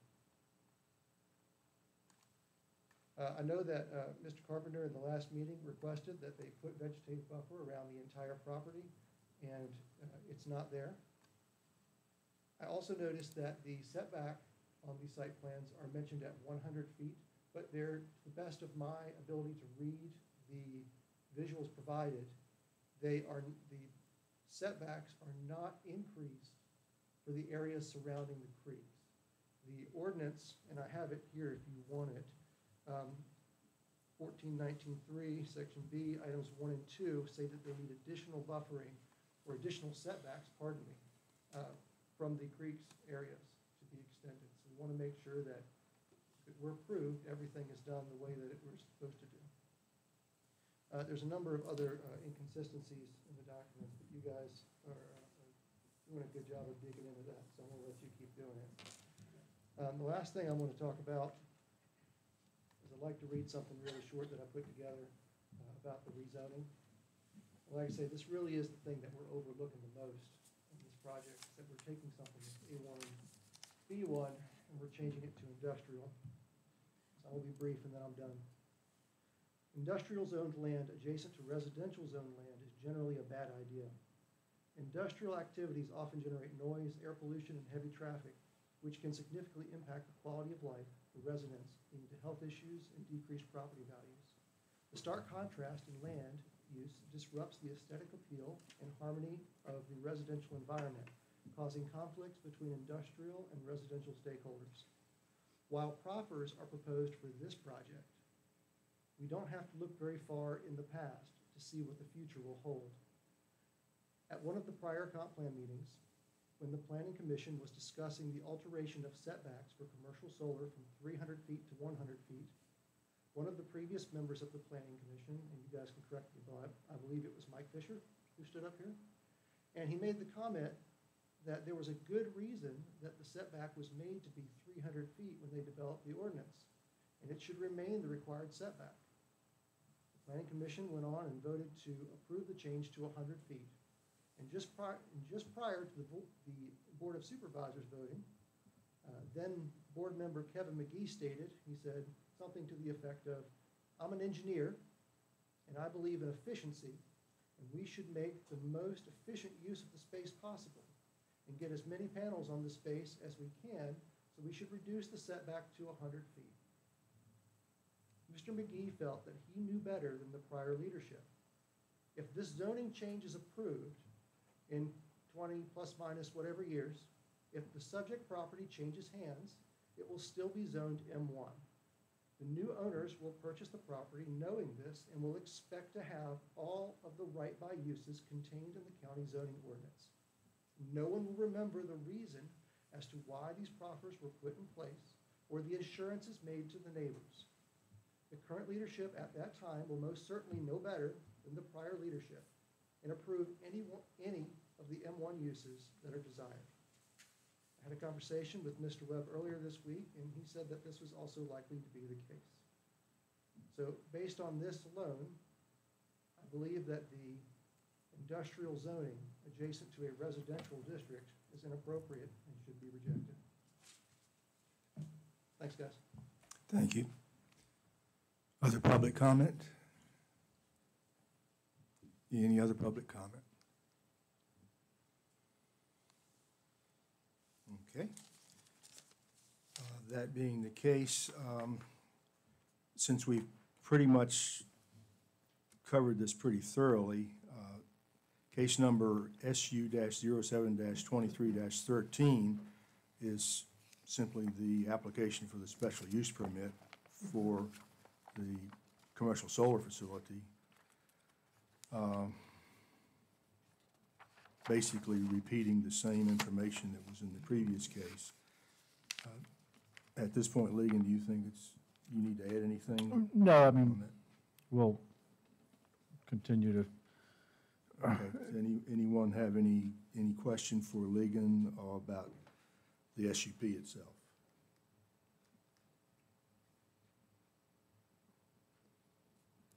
No. Okay. And personally, I think I agree with Nathan. We're still asking questions that are not adequately answered right now. And we have 2 weeks before we're supposed to address this in the joint meeting. Okay. Public hearing preview. Rather than for me to read each one of these, Ligon, just go ahead and explain those for us, if you would. Okay, sounds good. This we talked about this one a year ago, and you might recall, I'll just bring this up. This is a garage. The applicant, they have to, we have to install a bathroom. They did get an engineer, a year ago, they did get an engineer to evaluate the building, and I do have a copy of that. There are a few things they have to do to bring the building up to code-wise. I think, one of the items to bring up to code is also have a bathroom for a commercial garage. The applicant is aware and is working on getting perk test and all that right now. Whether or not this will be heard in August kind of remains to be seen. Just want to put it on everyone's radar. We'll see. We have all the documents we need. I think we will have enough to go forward. But you can see, I'll just give you an aerial view here. This is, I mean, folks around here know more than I do, but this has been a garage. I think the biggest concern, as you can see, and I've told the owner, we really got to get a handle on the number of cars out of here that are in front. I think that number 6 works well out front, and there's an area back here that could be fenced in. The person who's been operating a garage there is not operating, so it's someone else. The individual that lives here would like to rent it and is willing to invest what it takes in to bring it up to code and get the bathroom and get it rezoned. So if you look at the packet, I just showed the area that is proposed to be rezoned to B1.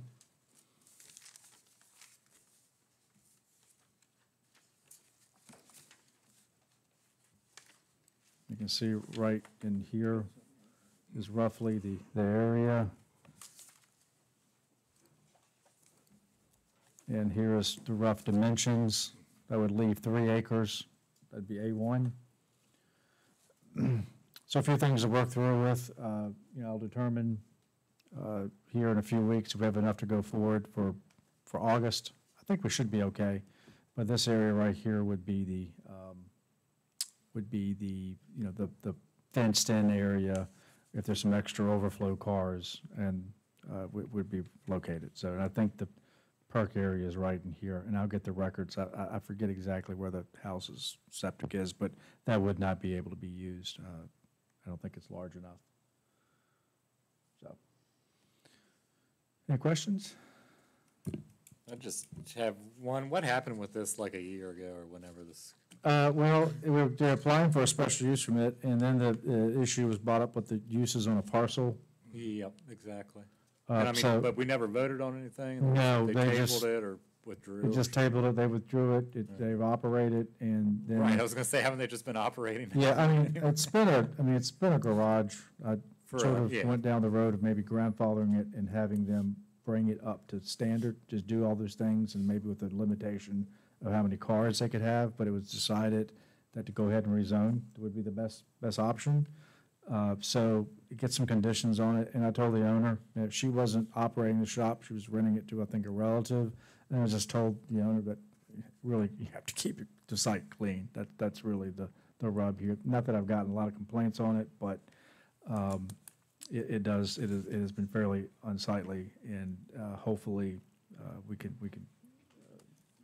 It's been unsightly for a long time. Very long time, and there's many others too. Yeah.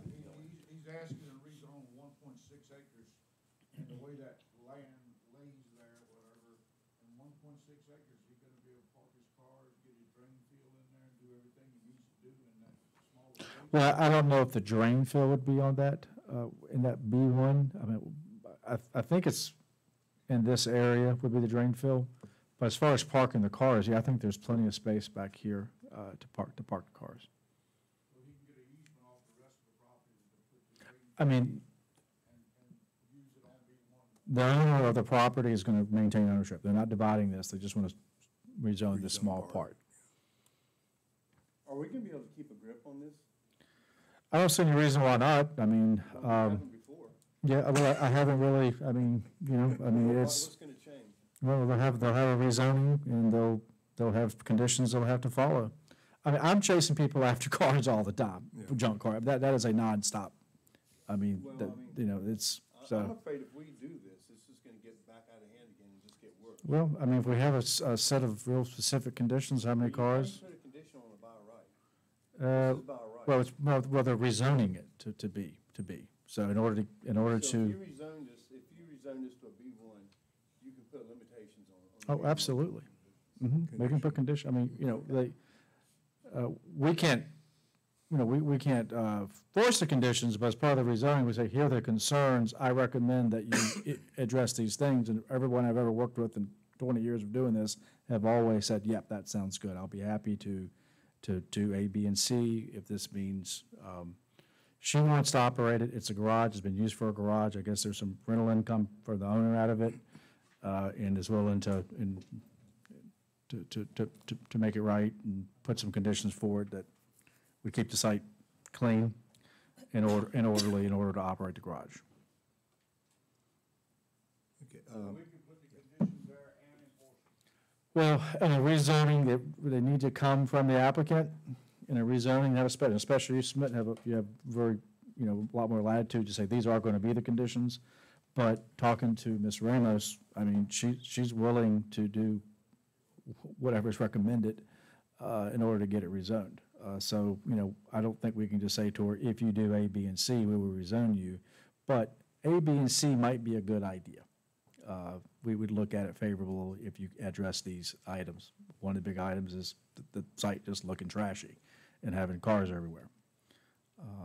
I just sent a letter to an individual I just became aware of. I won't say where road, but there's an individual in the county that has probably 60 junk cars all up and down the road. I just became familiar with it, just sent a certified letter out. I mean, I even think that we should, I've talked about it, we just haven't had time. We probably should revisit the whole junk car ordinance.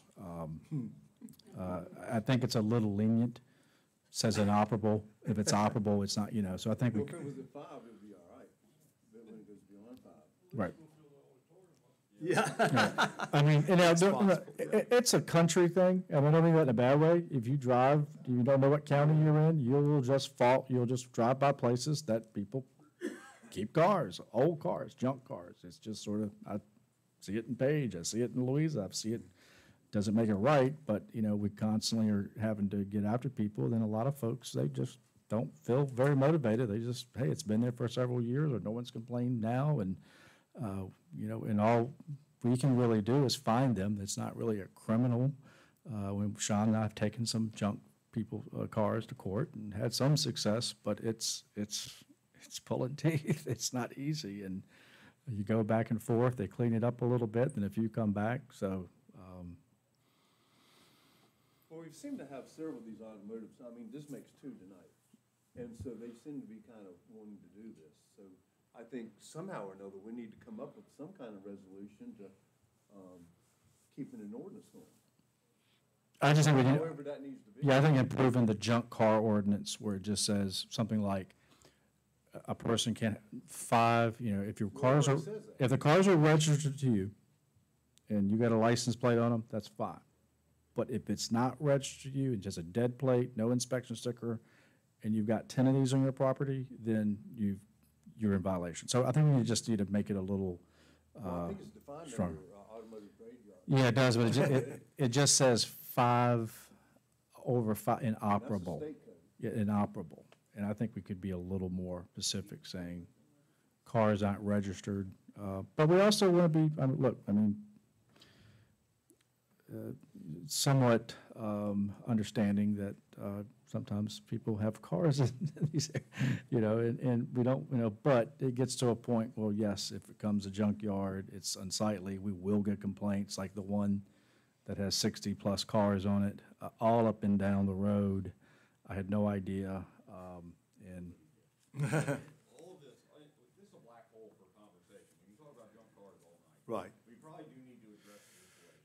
Right. Not all garages are going to be offenders. The majority of garages are going to be compliant with this. It's part of the business. Enforcement in a small locality is going to be challenging no matter what we do. And we know everybody, which makes it harder to enforce. I think Sean and Ligon they've sent out some letters. That seems to be an option. And we'll continue to go down that path.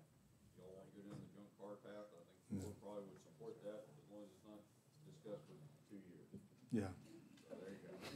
Yeah, I think this is probably an appropriate resolution to this particular problem, but I think we also need to be prepared when the neighbors find out that we're trying to rezone this, they're going to say it's spot rezoning.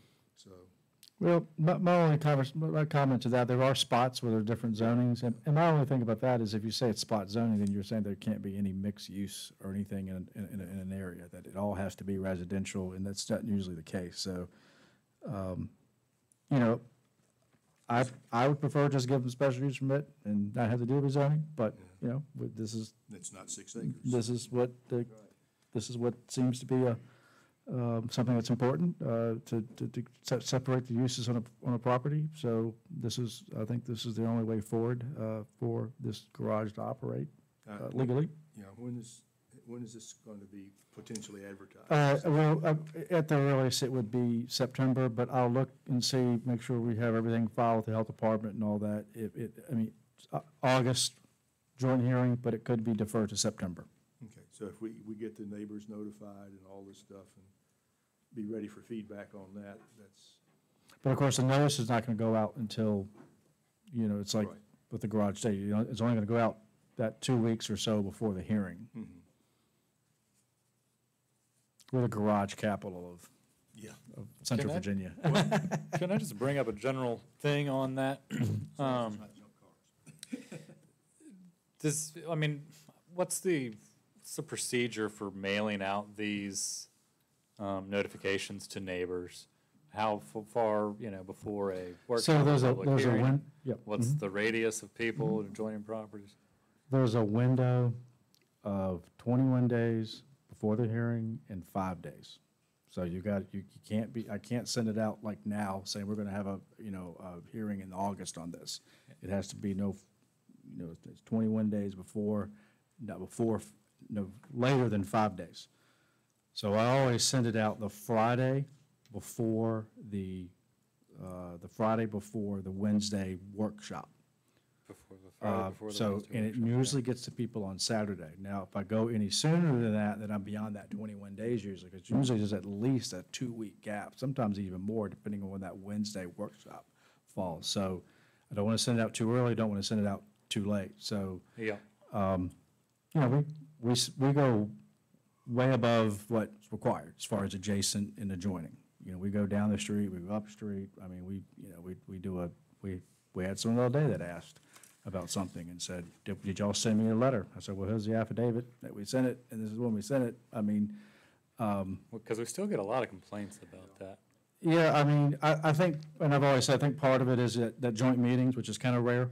You know, a lot of communities don't do the joint meetings, so you're not doing it 2 weeks before the first planning commission, having a planning commission, then sending it out again before the board the next month. So it is kind of compact because just the joint hearings, which I like the joint hearings fine, but I think one of the criticisms is that people get that first notice, say 2 weeks before, like, hey, I didn't know about this. Well, I really can't send you that letter until we have that time frame. Yeah. Well, you know, I mean, I send invoices all the time and people don't get them apparently. So, Yeah. I mean, you know, obviously some of the stuff gets thrown Yeah, we away. have noticed that too, that. You know, yeah, some of it's people just don't even look at. And Right. like, I get all that, but it sounds like you have a procedure, which is good. I appreciate that. If, You know, at some meetings point it wants to online. be looked at and Right. see if it could be improved, but it Yeah, sounds I like you're mean, doing good. between anyway. broadcasting the meetings, what we have, you know, again, 20 years ago, we'd have had these tools to put things online, to put packets online. I think, you know, if you want to look, but, you know, most folks just, you know, unless it's in their backyard, maybe don't have as much interest, and nothing wrong with that, but. Okay, thank you. Any other question for that on the? All right, what do we have next then? Okay, this is Building Together, William Camden and Joe Ward. How you doing? This is a property that I've driven by a lot and always had a lot of interest in what was going on there. And I think some people will recognize it on 29. Let me just get the tax map number here.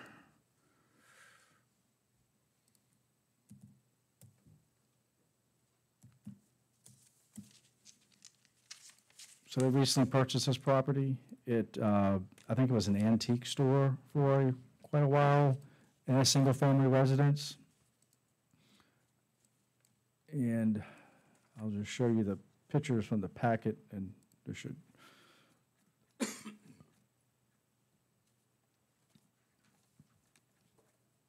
So this is the front, this was the antique store, this is the building, this is the single-family home.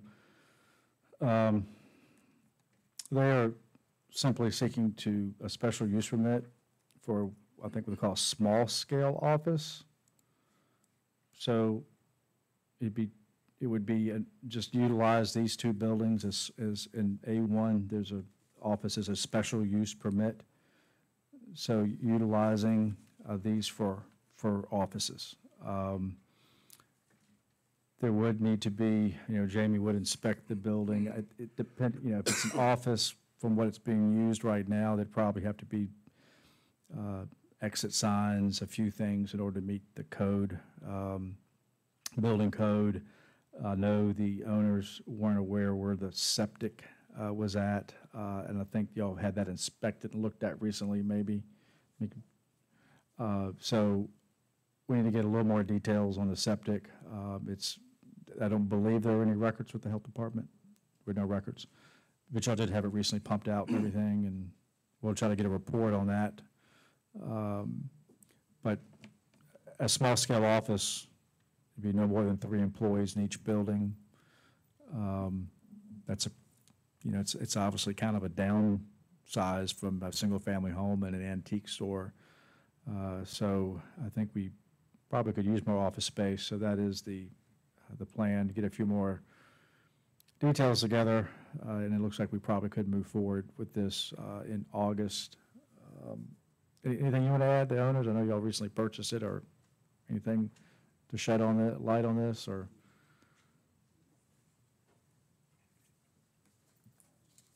Hi, I'm Jerry Ward, and my fiance is William Camden. Yeah, we'll be brief. I know it's been a long night, but for example, one of the immediate uses is I have a marketing and communications consultancy that I'm doing, so that's what one of the offices could be used for, and we just work, and then I also run some rentals elsewhere in the county, so we would sort of manage those out of that business, out of that property on Seminole Trail. So, and we live in Madison. Thank you. Any questions or anything? This site would be, instead of having a house and an office and a business, it will now just become a business. Both buildings will be used as offices, which actually is a nice change. We're getting closer to agreeing to the A1 standards rather than getting further away. And this is A1, right? Yeah. So a non-compliant situation will become more compliant. I think so. Yeah. Any other comment or question on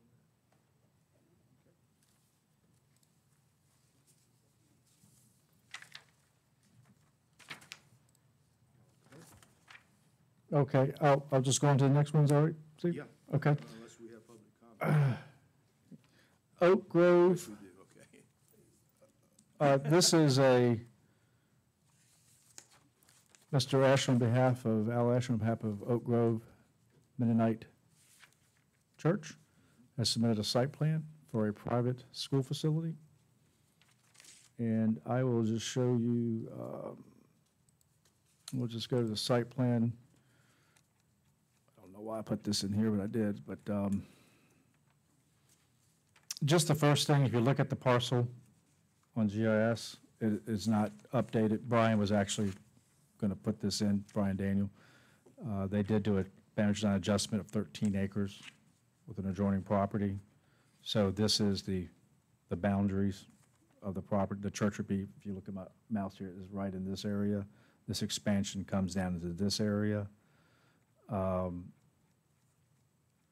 They have, it will require, and I believe, Al, you have submitted this to DEQ already? Okay, so they've got all that in the hopper. You can see here is Tom Johnston Road, and this is the existing church and school. This would be the expansion. parking right here. There'd be a gym and a school building. I think we said 19,000 square foot expansion. So this would be for the site plan. And got to get the septic documents. I do have although you've sent, that's already been sent to the health department, has it?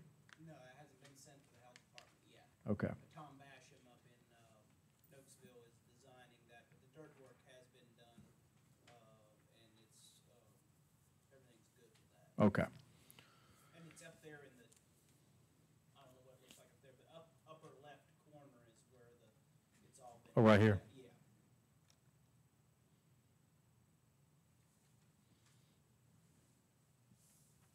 Okay, this is actually attached to the existing structures with a breezeway, is that what it's?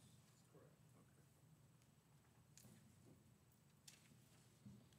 It's probably worth noting on there that we are going to submit about 7 acres of that as part of our DEQ plan will be in a conservation easement as well. So that was part of our reason for purchasing that much land, was that we could put a healthy portion of it into a conservation easement.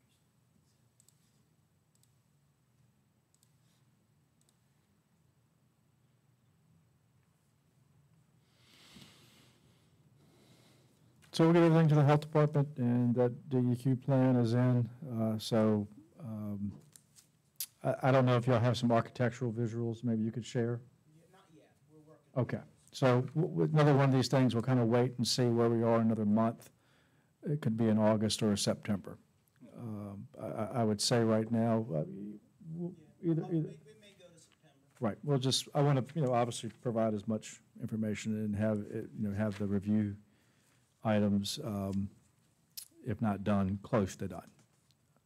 What is this zone? This is A1. There is an existing school there that's been there for a long time. Yeah, probably 50, 60 years is what I'm guessing.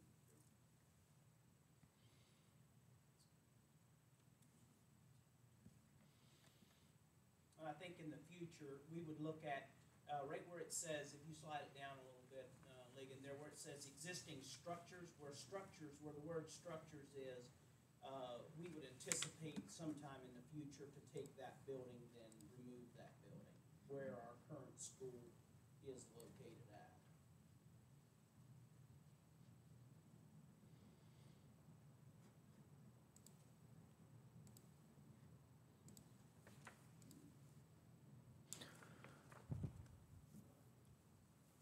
Okay. Anyone have any question on that?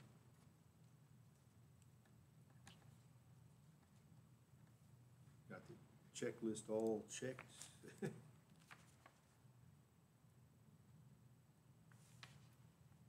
It's a good thing.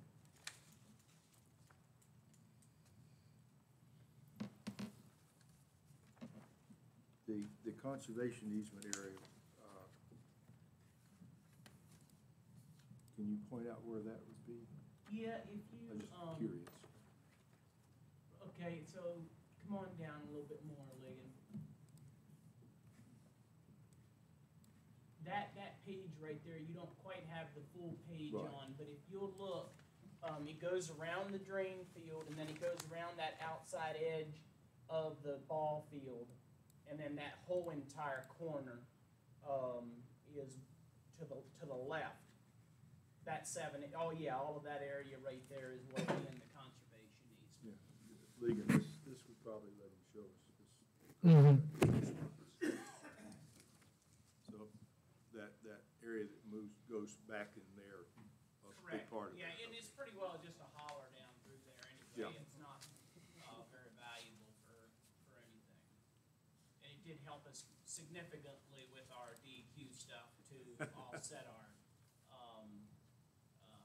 stormwater quality. Uh-huh.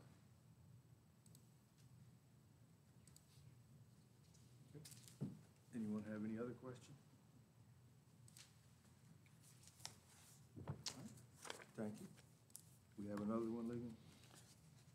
Yes, sir. So Mr. Ash is back. Country View Homes is applied to subdivide an existing R1 residential A1 split zone property, and that's this property right here. You can look at the zoning on the property. We will show you here. So this is a by right subdivision. And if you notice what's in the packet, he's showing a drive along the northern sort of edge here. So here is Ridgeview Road showing a drive. It would serve 6 of the lots, and then the remainder, the very rear, which is split zone, this would be 4 acres. So the rest of them are between, I think, that 1.9 and 2.2 acres.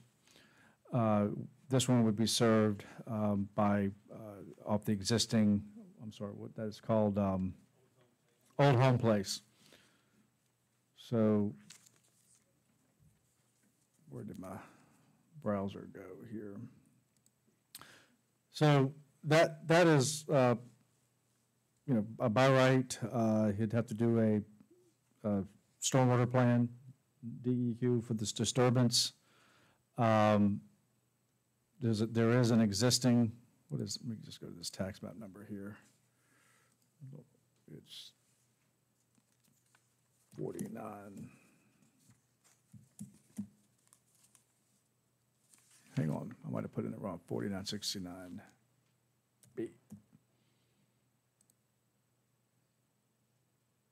That's Oak Row, I put it in the wrong, okay, it's 3238. Okay, let me try this again.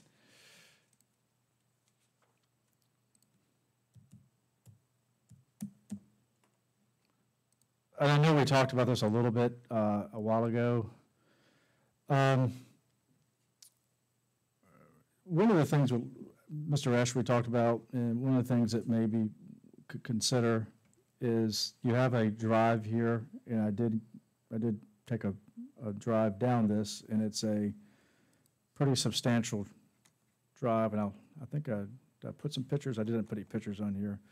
One of the things I'd like to consider, and I don't think this has to be decided tonight, is that Mr. Ash, from a land disturbance perspective, I think, and from a safety perspective, quite honestly, is that if this, and I know, like I said, I know we had talked about this a little bit, is this would, right along here would be what's showing on the plats.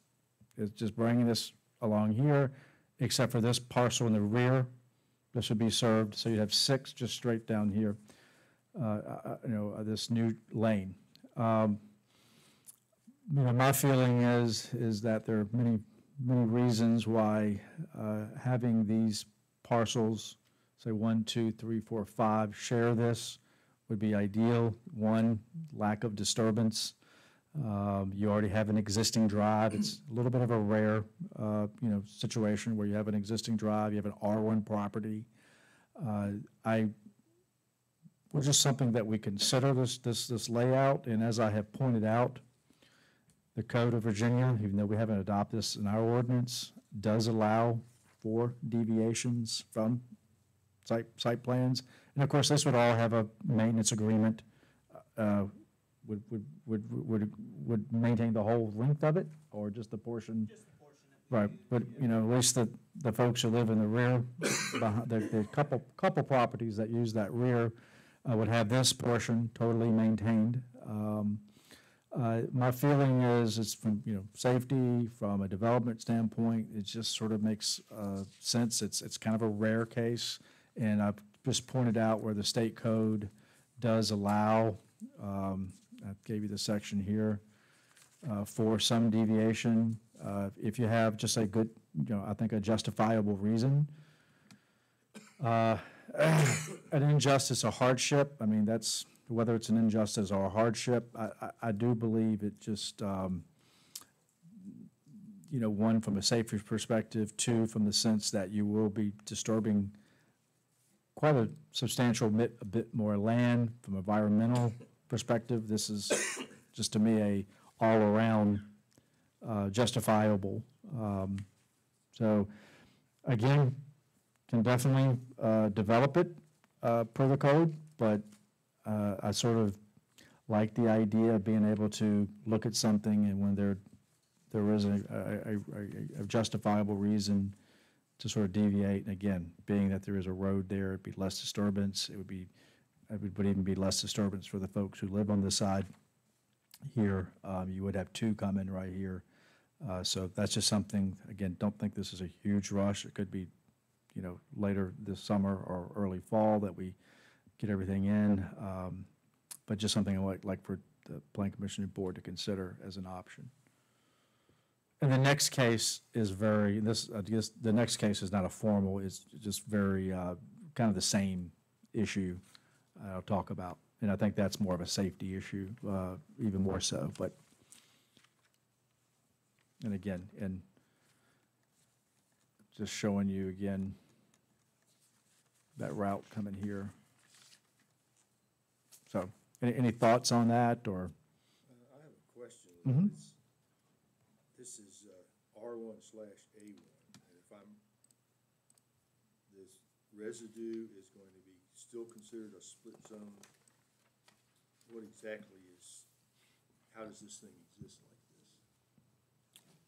How does it exist? It's an existing R1/A1 Mhm. parcel. Is all of it R1, part of it R1? Yeah, so the yellow is the R1 right here. So this last piece is four some acres they're showing on the survey. So they're showing 4 acres, and the rest of them are, meet in R1 on septic, it has to be an acre and a half at minimum. So all the other 6 lots are being shown as, 1.8 to 2.2. I think there are 3 2.2, 3 1.8, and then a 4 point. So that residue is just a little bit more than that triangle up in the corner there. Well, it's actually going to be, it's definitely, it's kind of goes, Yeah, they squared it off on the. right, I mean, it's fairly substantial. One of the things that, the reason I would have asked for a rezoning for that portion, but it meets the requirement of an A1, Yeah, it's over 3 acres. So it was like, yeah, why bother? So that was kind of the thought process there. And there's a holler runs down through there about where it says tax map 32. There's a creek that runs down, and it's not usable on the other side. And that residue already has an access from this other. From Old Home Place Yes, Lane. yeah. And these other lots will be accessed from the new road. Yeah, and that's really one of the main discussions that I would like to have tonight. I would like to take those 2 front lots there, and take those out up there at Ridgeview where I'm showing on this. This is the preferred one. I submitted the plan per the code and per the requirement. And one of the things that I have here is an old deed from back in the day where the Carpenter family that owned this piece of property that I purchased it from, they gave land to make Old Home Place Lane. And the reason that they gave that was so that in the future that they could do what they want to do with the land. And so that was part of my argument too, to ask if we couldn't bring those other lots off of there. The O'Reillys live, if you look at that first lot higher up than my land, that first little narrow sort of lot, that's the Dodsons live there. And then that L-shaped piece, come over to the 1151 there. Right there? Yeah, the O'Reillys own that right there, and that road would go right past the back of their house, and they were concerned about, they would like to purchase lot 3 from me, so that nobody builds there, and then if lot 3 would be connected to theirs, which would be that 1.91 acre piece, then we could take those two first lots, go off on Ridgeview, and then take the last 4 and come off on Old Home Place Lane. And I met with VDOT out there, and the site is much better down here at Old Home Place Lane than it is up there at the other end of the property. And they would prefer that we use Old Home Place Lane, but I knew it was not something that we could, I didn't submit anything to VDOT because I wanted to first have this meeting here tonight to discuss with y'all if it's something that you would consider. And then I would develop a plan accordingly.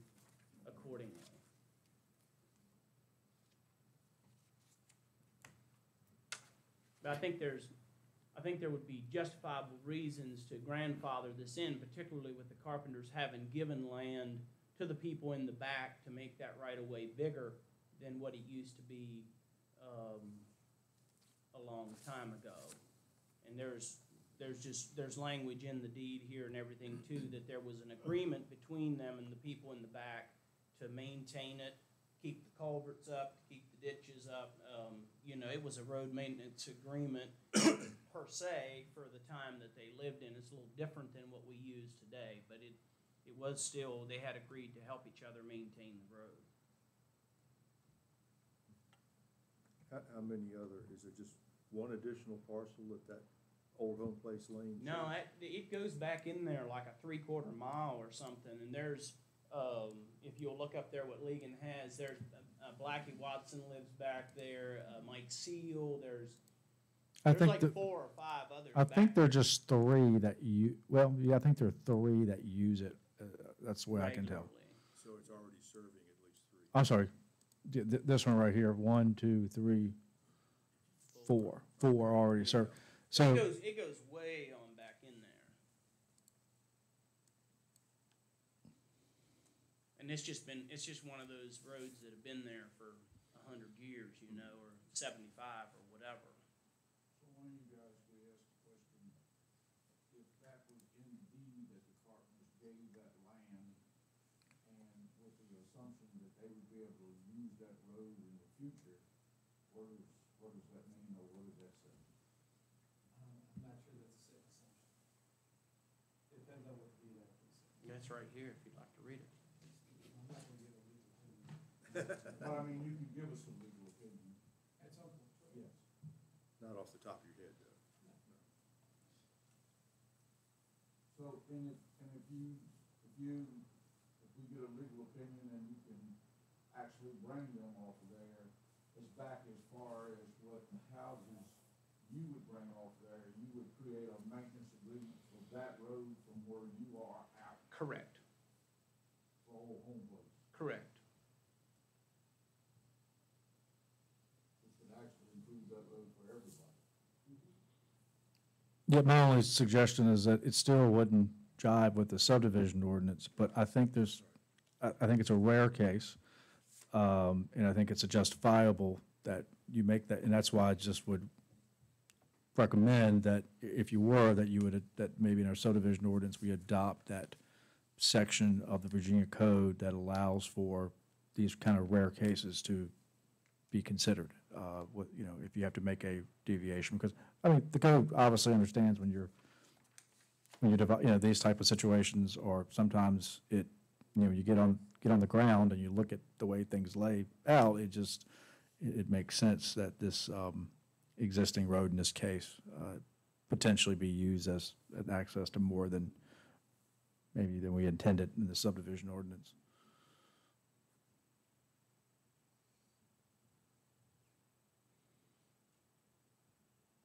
Of course, we knew from the beginning that at some point there was going to be somebody saying, well, why can't we have 7, or why can't we have 8? We're going to put it at 6. And I think my response to that partially, Steve, would be this, that it's one thing if I'm bringing a new subdivision on a 30-acre parcel that I'm gonna open up for subdivision, or if it's something that's been existing for a long time. That would kind of be where I would come with that. My other answer is, does common sense, is that legal? No. To use common sense. Common sense is no longer. That's what I was looking for. It's been years. And I think that's the word. But you want to be careful with these because, there are situations that you know, we want to, you know, if this is the route that the Plan Commission Board want to adopt or from the code, then, you know, I think you need to have a justifiable reason. And, you know, just looking at this on its face, I think you would.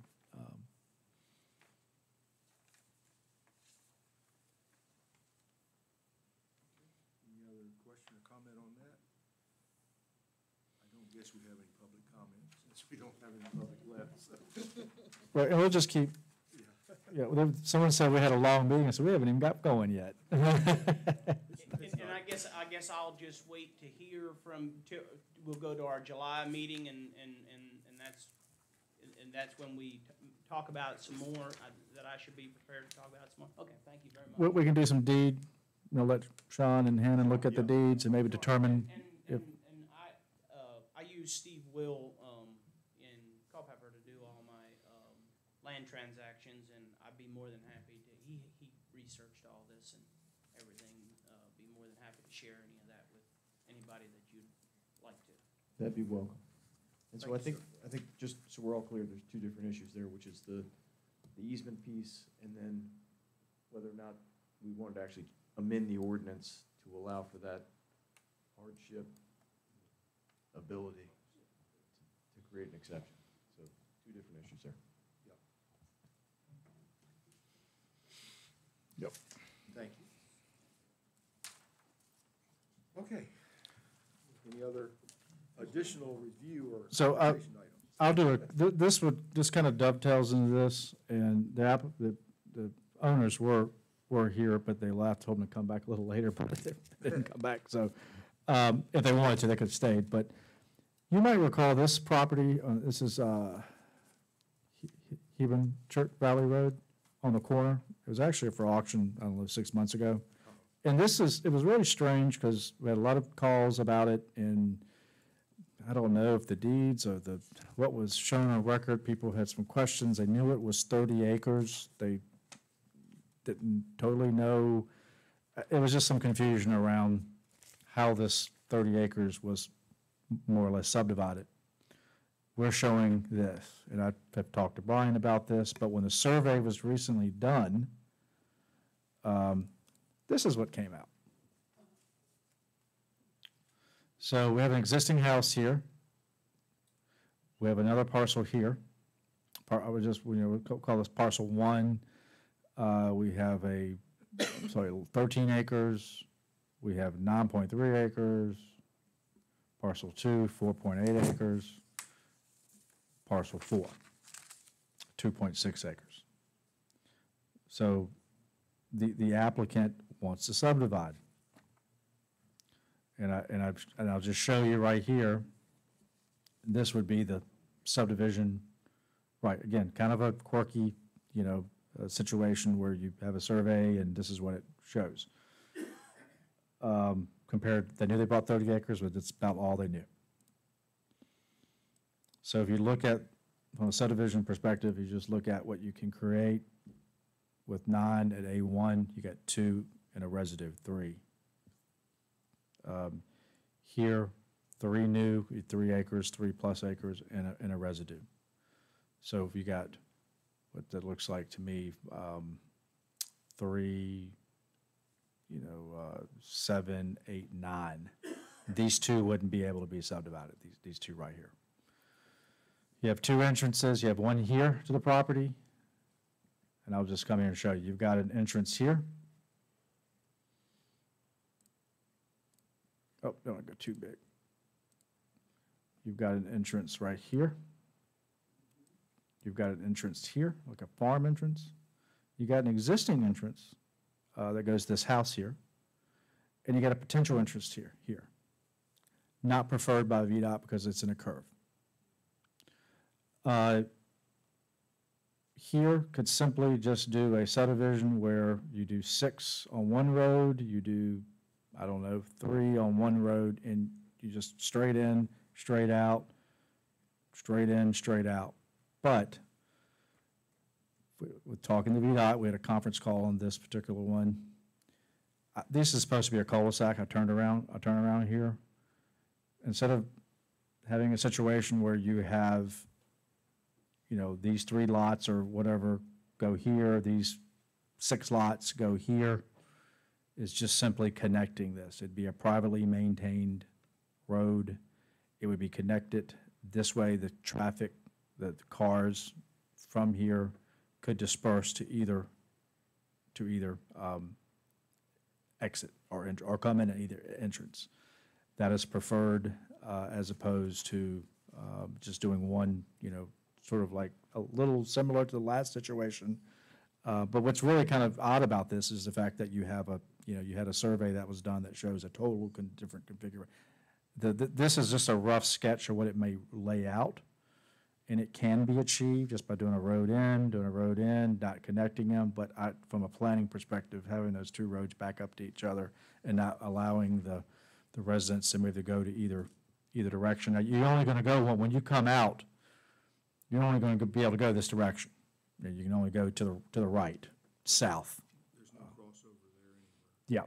Yeah, there is no crossover. So when I talked to the land use specialists at VDOT, they prefer this. They think the connection is a good idea, with the understanding that's a local subdivision ordinance type thing. But connecting these together would be an ideal.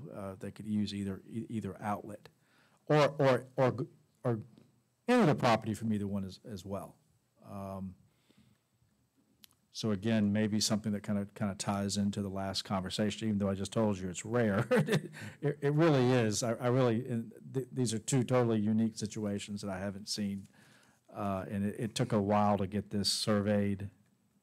As you can see, I do believe this would need to be recorded before they come in. This is not in any rush, but just want to kind of put it on your radar. And really the big kind of, to me, common sense sort of thing would be if this could be one unified private road with the access, with the ability to access either entrance, exit. So this is adding 4 more lots, though, right? What's that? This is adding 4 more? There's four existing. Right, so right now, there's 4 existing. 4 more. Mm-hmm. That's right. So it would be a total of, and this is a very rough kind of idea. So you'd have 1, 2, 3, 4, 5, 6, 7. Let me see. 1, 2, 3, 4, 5, 6, 7, 8, 9. This is 3. This is 4. So this is 7, 8, 9. So these 2 are existing right here.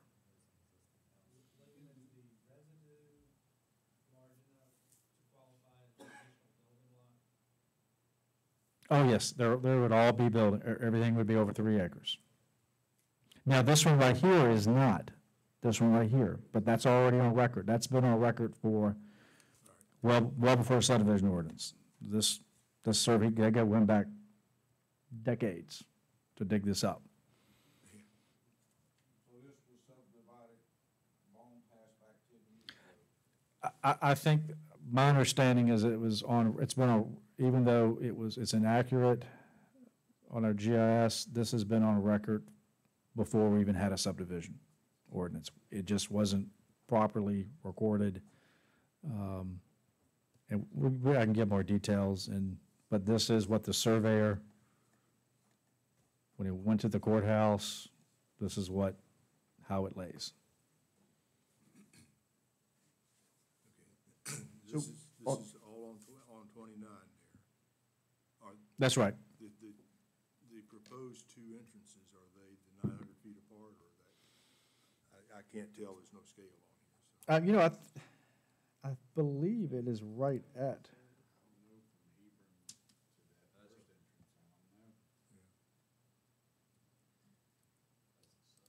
This is Wynnum's old place, right? What? Wynnum. It's Stu's old place. Okay. They left the house is still on the market, the other stuff is divided. All right. Where it says no name road, is that actually Hebron Valley Road there? Yeah, I think I remember measuring it. It's like literally like 950 feet between the 2 entrances. Okay. Ligon, going back to the other plat, the other picture.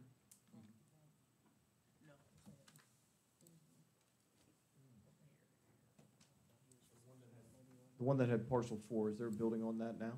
or no? Let's see here, I'm gonna figure this, get this. So the right, parcel 2 has the existing, but parcel 4 doesn't have anything on it. And that's less than 3 acres. Yes, but it's been on record, from far as I can tell, for many, many years. So we would consider it a buildable.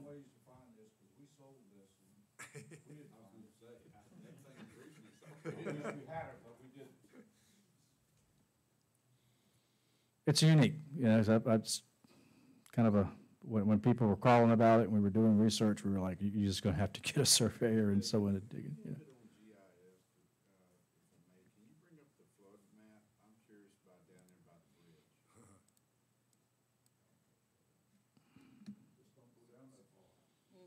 But it turns right before you get it, that last entrance.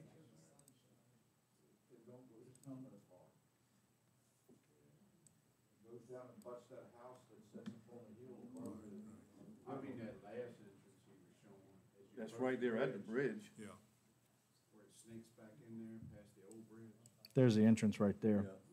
Cause there's an old abandoned bridge back there, or I think it's abandoned.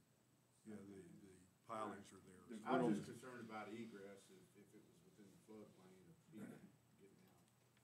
Well, that's another reason why having an alternate exit would be advisable.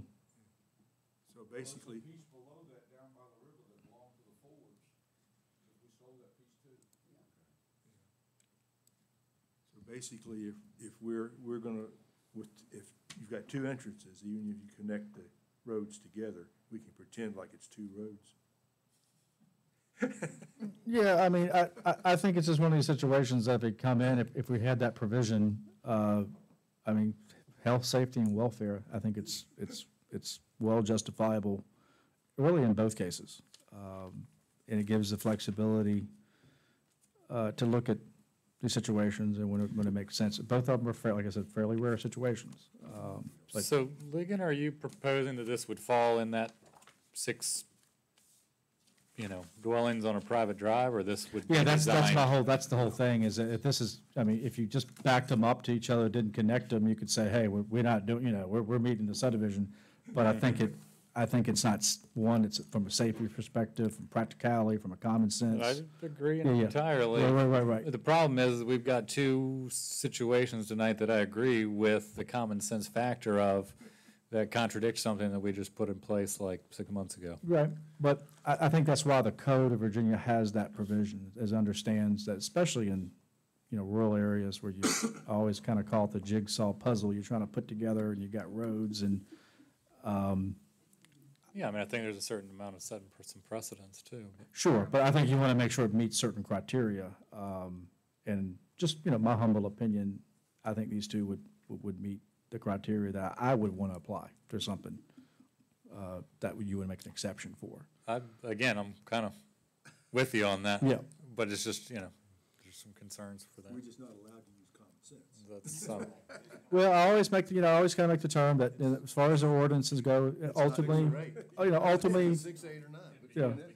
But ultimately, the planning commission, the board controls what's in it, and it's okay to amend it, especially, in my humble opinion, for something that kind of, from a safety perspective and those other things would. Do it for one, you gotta do it for all day. Yeah, I think you'd have to meet certain, I guess I wouldn't overthink it too much, but I think these two situations would, in my years of seeing plats and administrative, this kind of rare, but it does happen.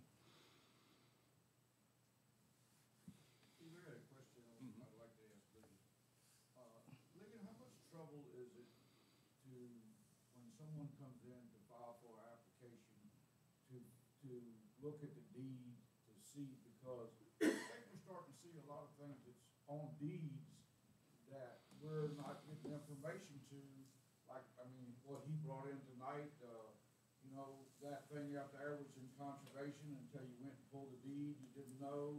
But how much trouble would it be to find out what's on the deed, so if there's a covenant or something there that's on the deed that we don't know or haven't heard of, would be valuable information to us maybe?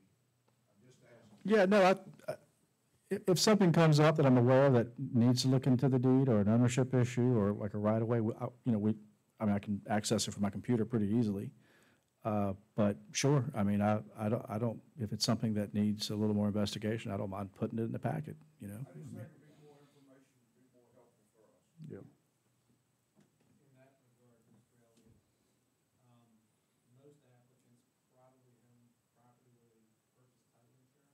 Let's get the title report. And they attach it if they have it. I'm not suggesting you require people to get the title report if they have one. But so like the campground, I didn't include the deed, but I went and looked at the deeds for the, the one, and just made sure that, and looked at the survey. Right. Usually for the larger, more complicated ones, but I mean, even smaller ones can be complicated sometimes.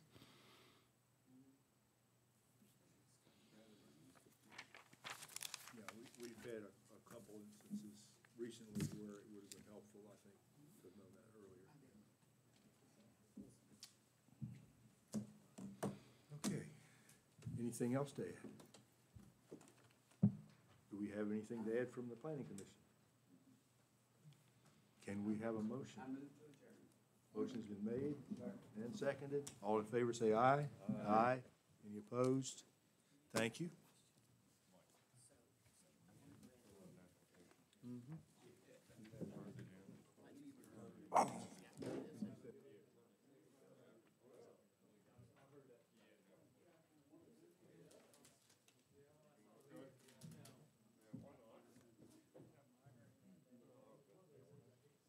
Hey, Glenn, you turned that into Jonathan, or, yeah.